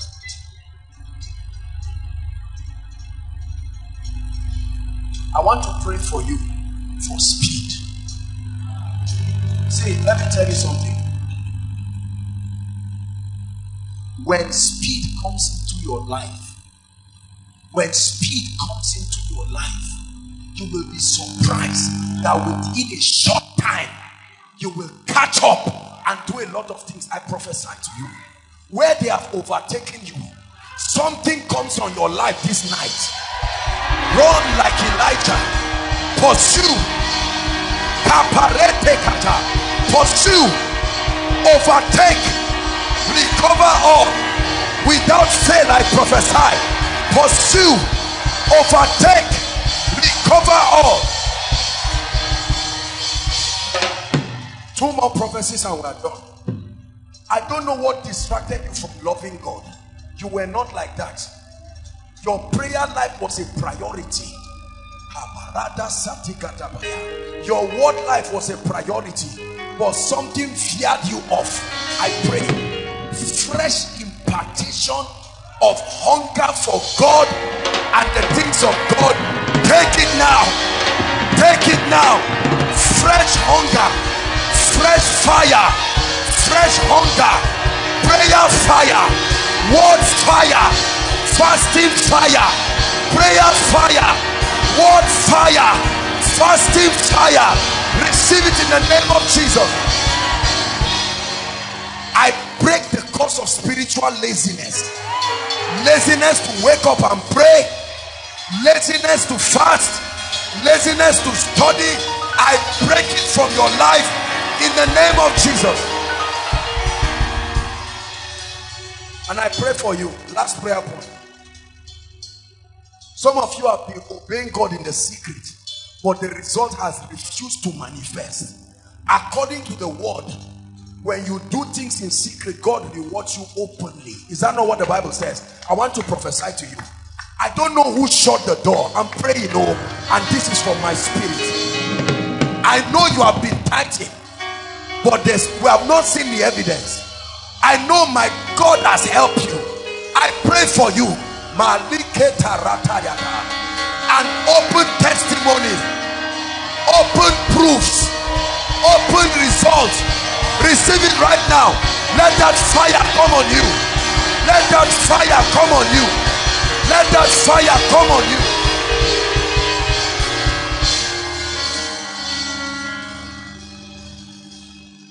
Anyone on your job here and you are having cases with your superiors, I'm praying for you now.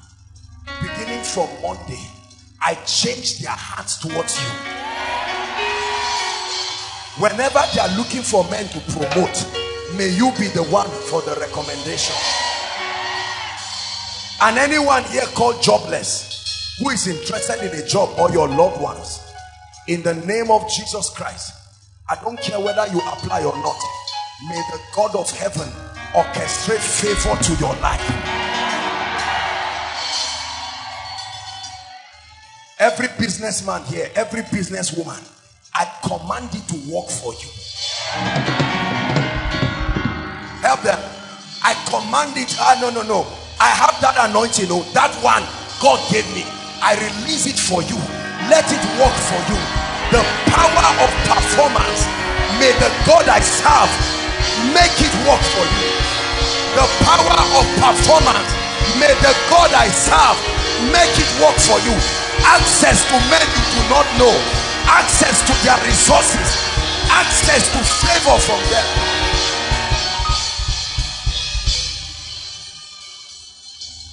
As you sleep in the night, may the God that I serve show you secrets in your dream, that you will wake up jumping and smiling. You will wake up rejoicing in the name of Jesus Christ. Hallelujah. The honor that God has placed by grace upon this house, I pray you are part of what God is doing, and there's no reason why you should not partake of it. You have honored me. You have honored God. I compel that anyone that looks at your eyes, except you don't have eyes, but that they can look at your eyes, I compel favor from them to you.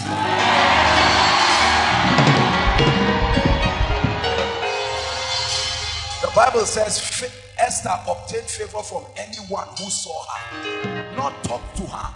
They just see you and rise up to help you. May the God that I serve make it happen for you. Lift your hands and give Jesus. Hello. Scriptures exhort us from the book of Proverbs. It says, my son, attend to my sayings, incline thy ears to my words, let them not depart from thy eyes, and keep them in the midst of thee. As you have listened to this message, we believe that you are going to reap the blessings thereof if you attend to these words as well. That you will keep these words in the midst of your heart. That no matter the circumstance, your eyes are going to be fixed on these words. And as you have been blessed, we will tell you to share this message. Be an evangelist by sharing to others to be blessed.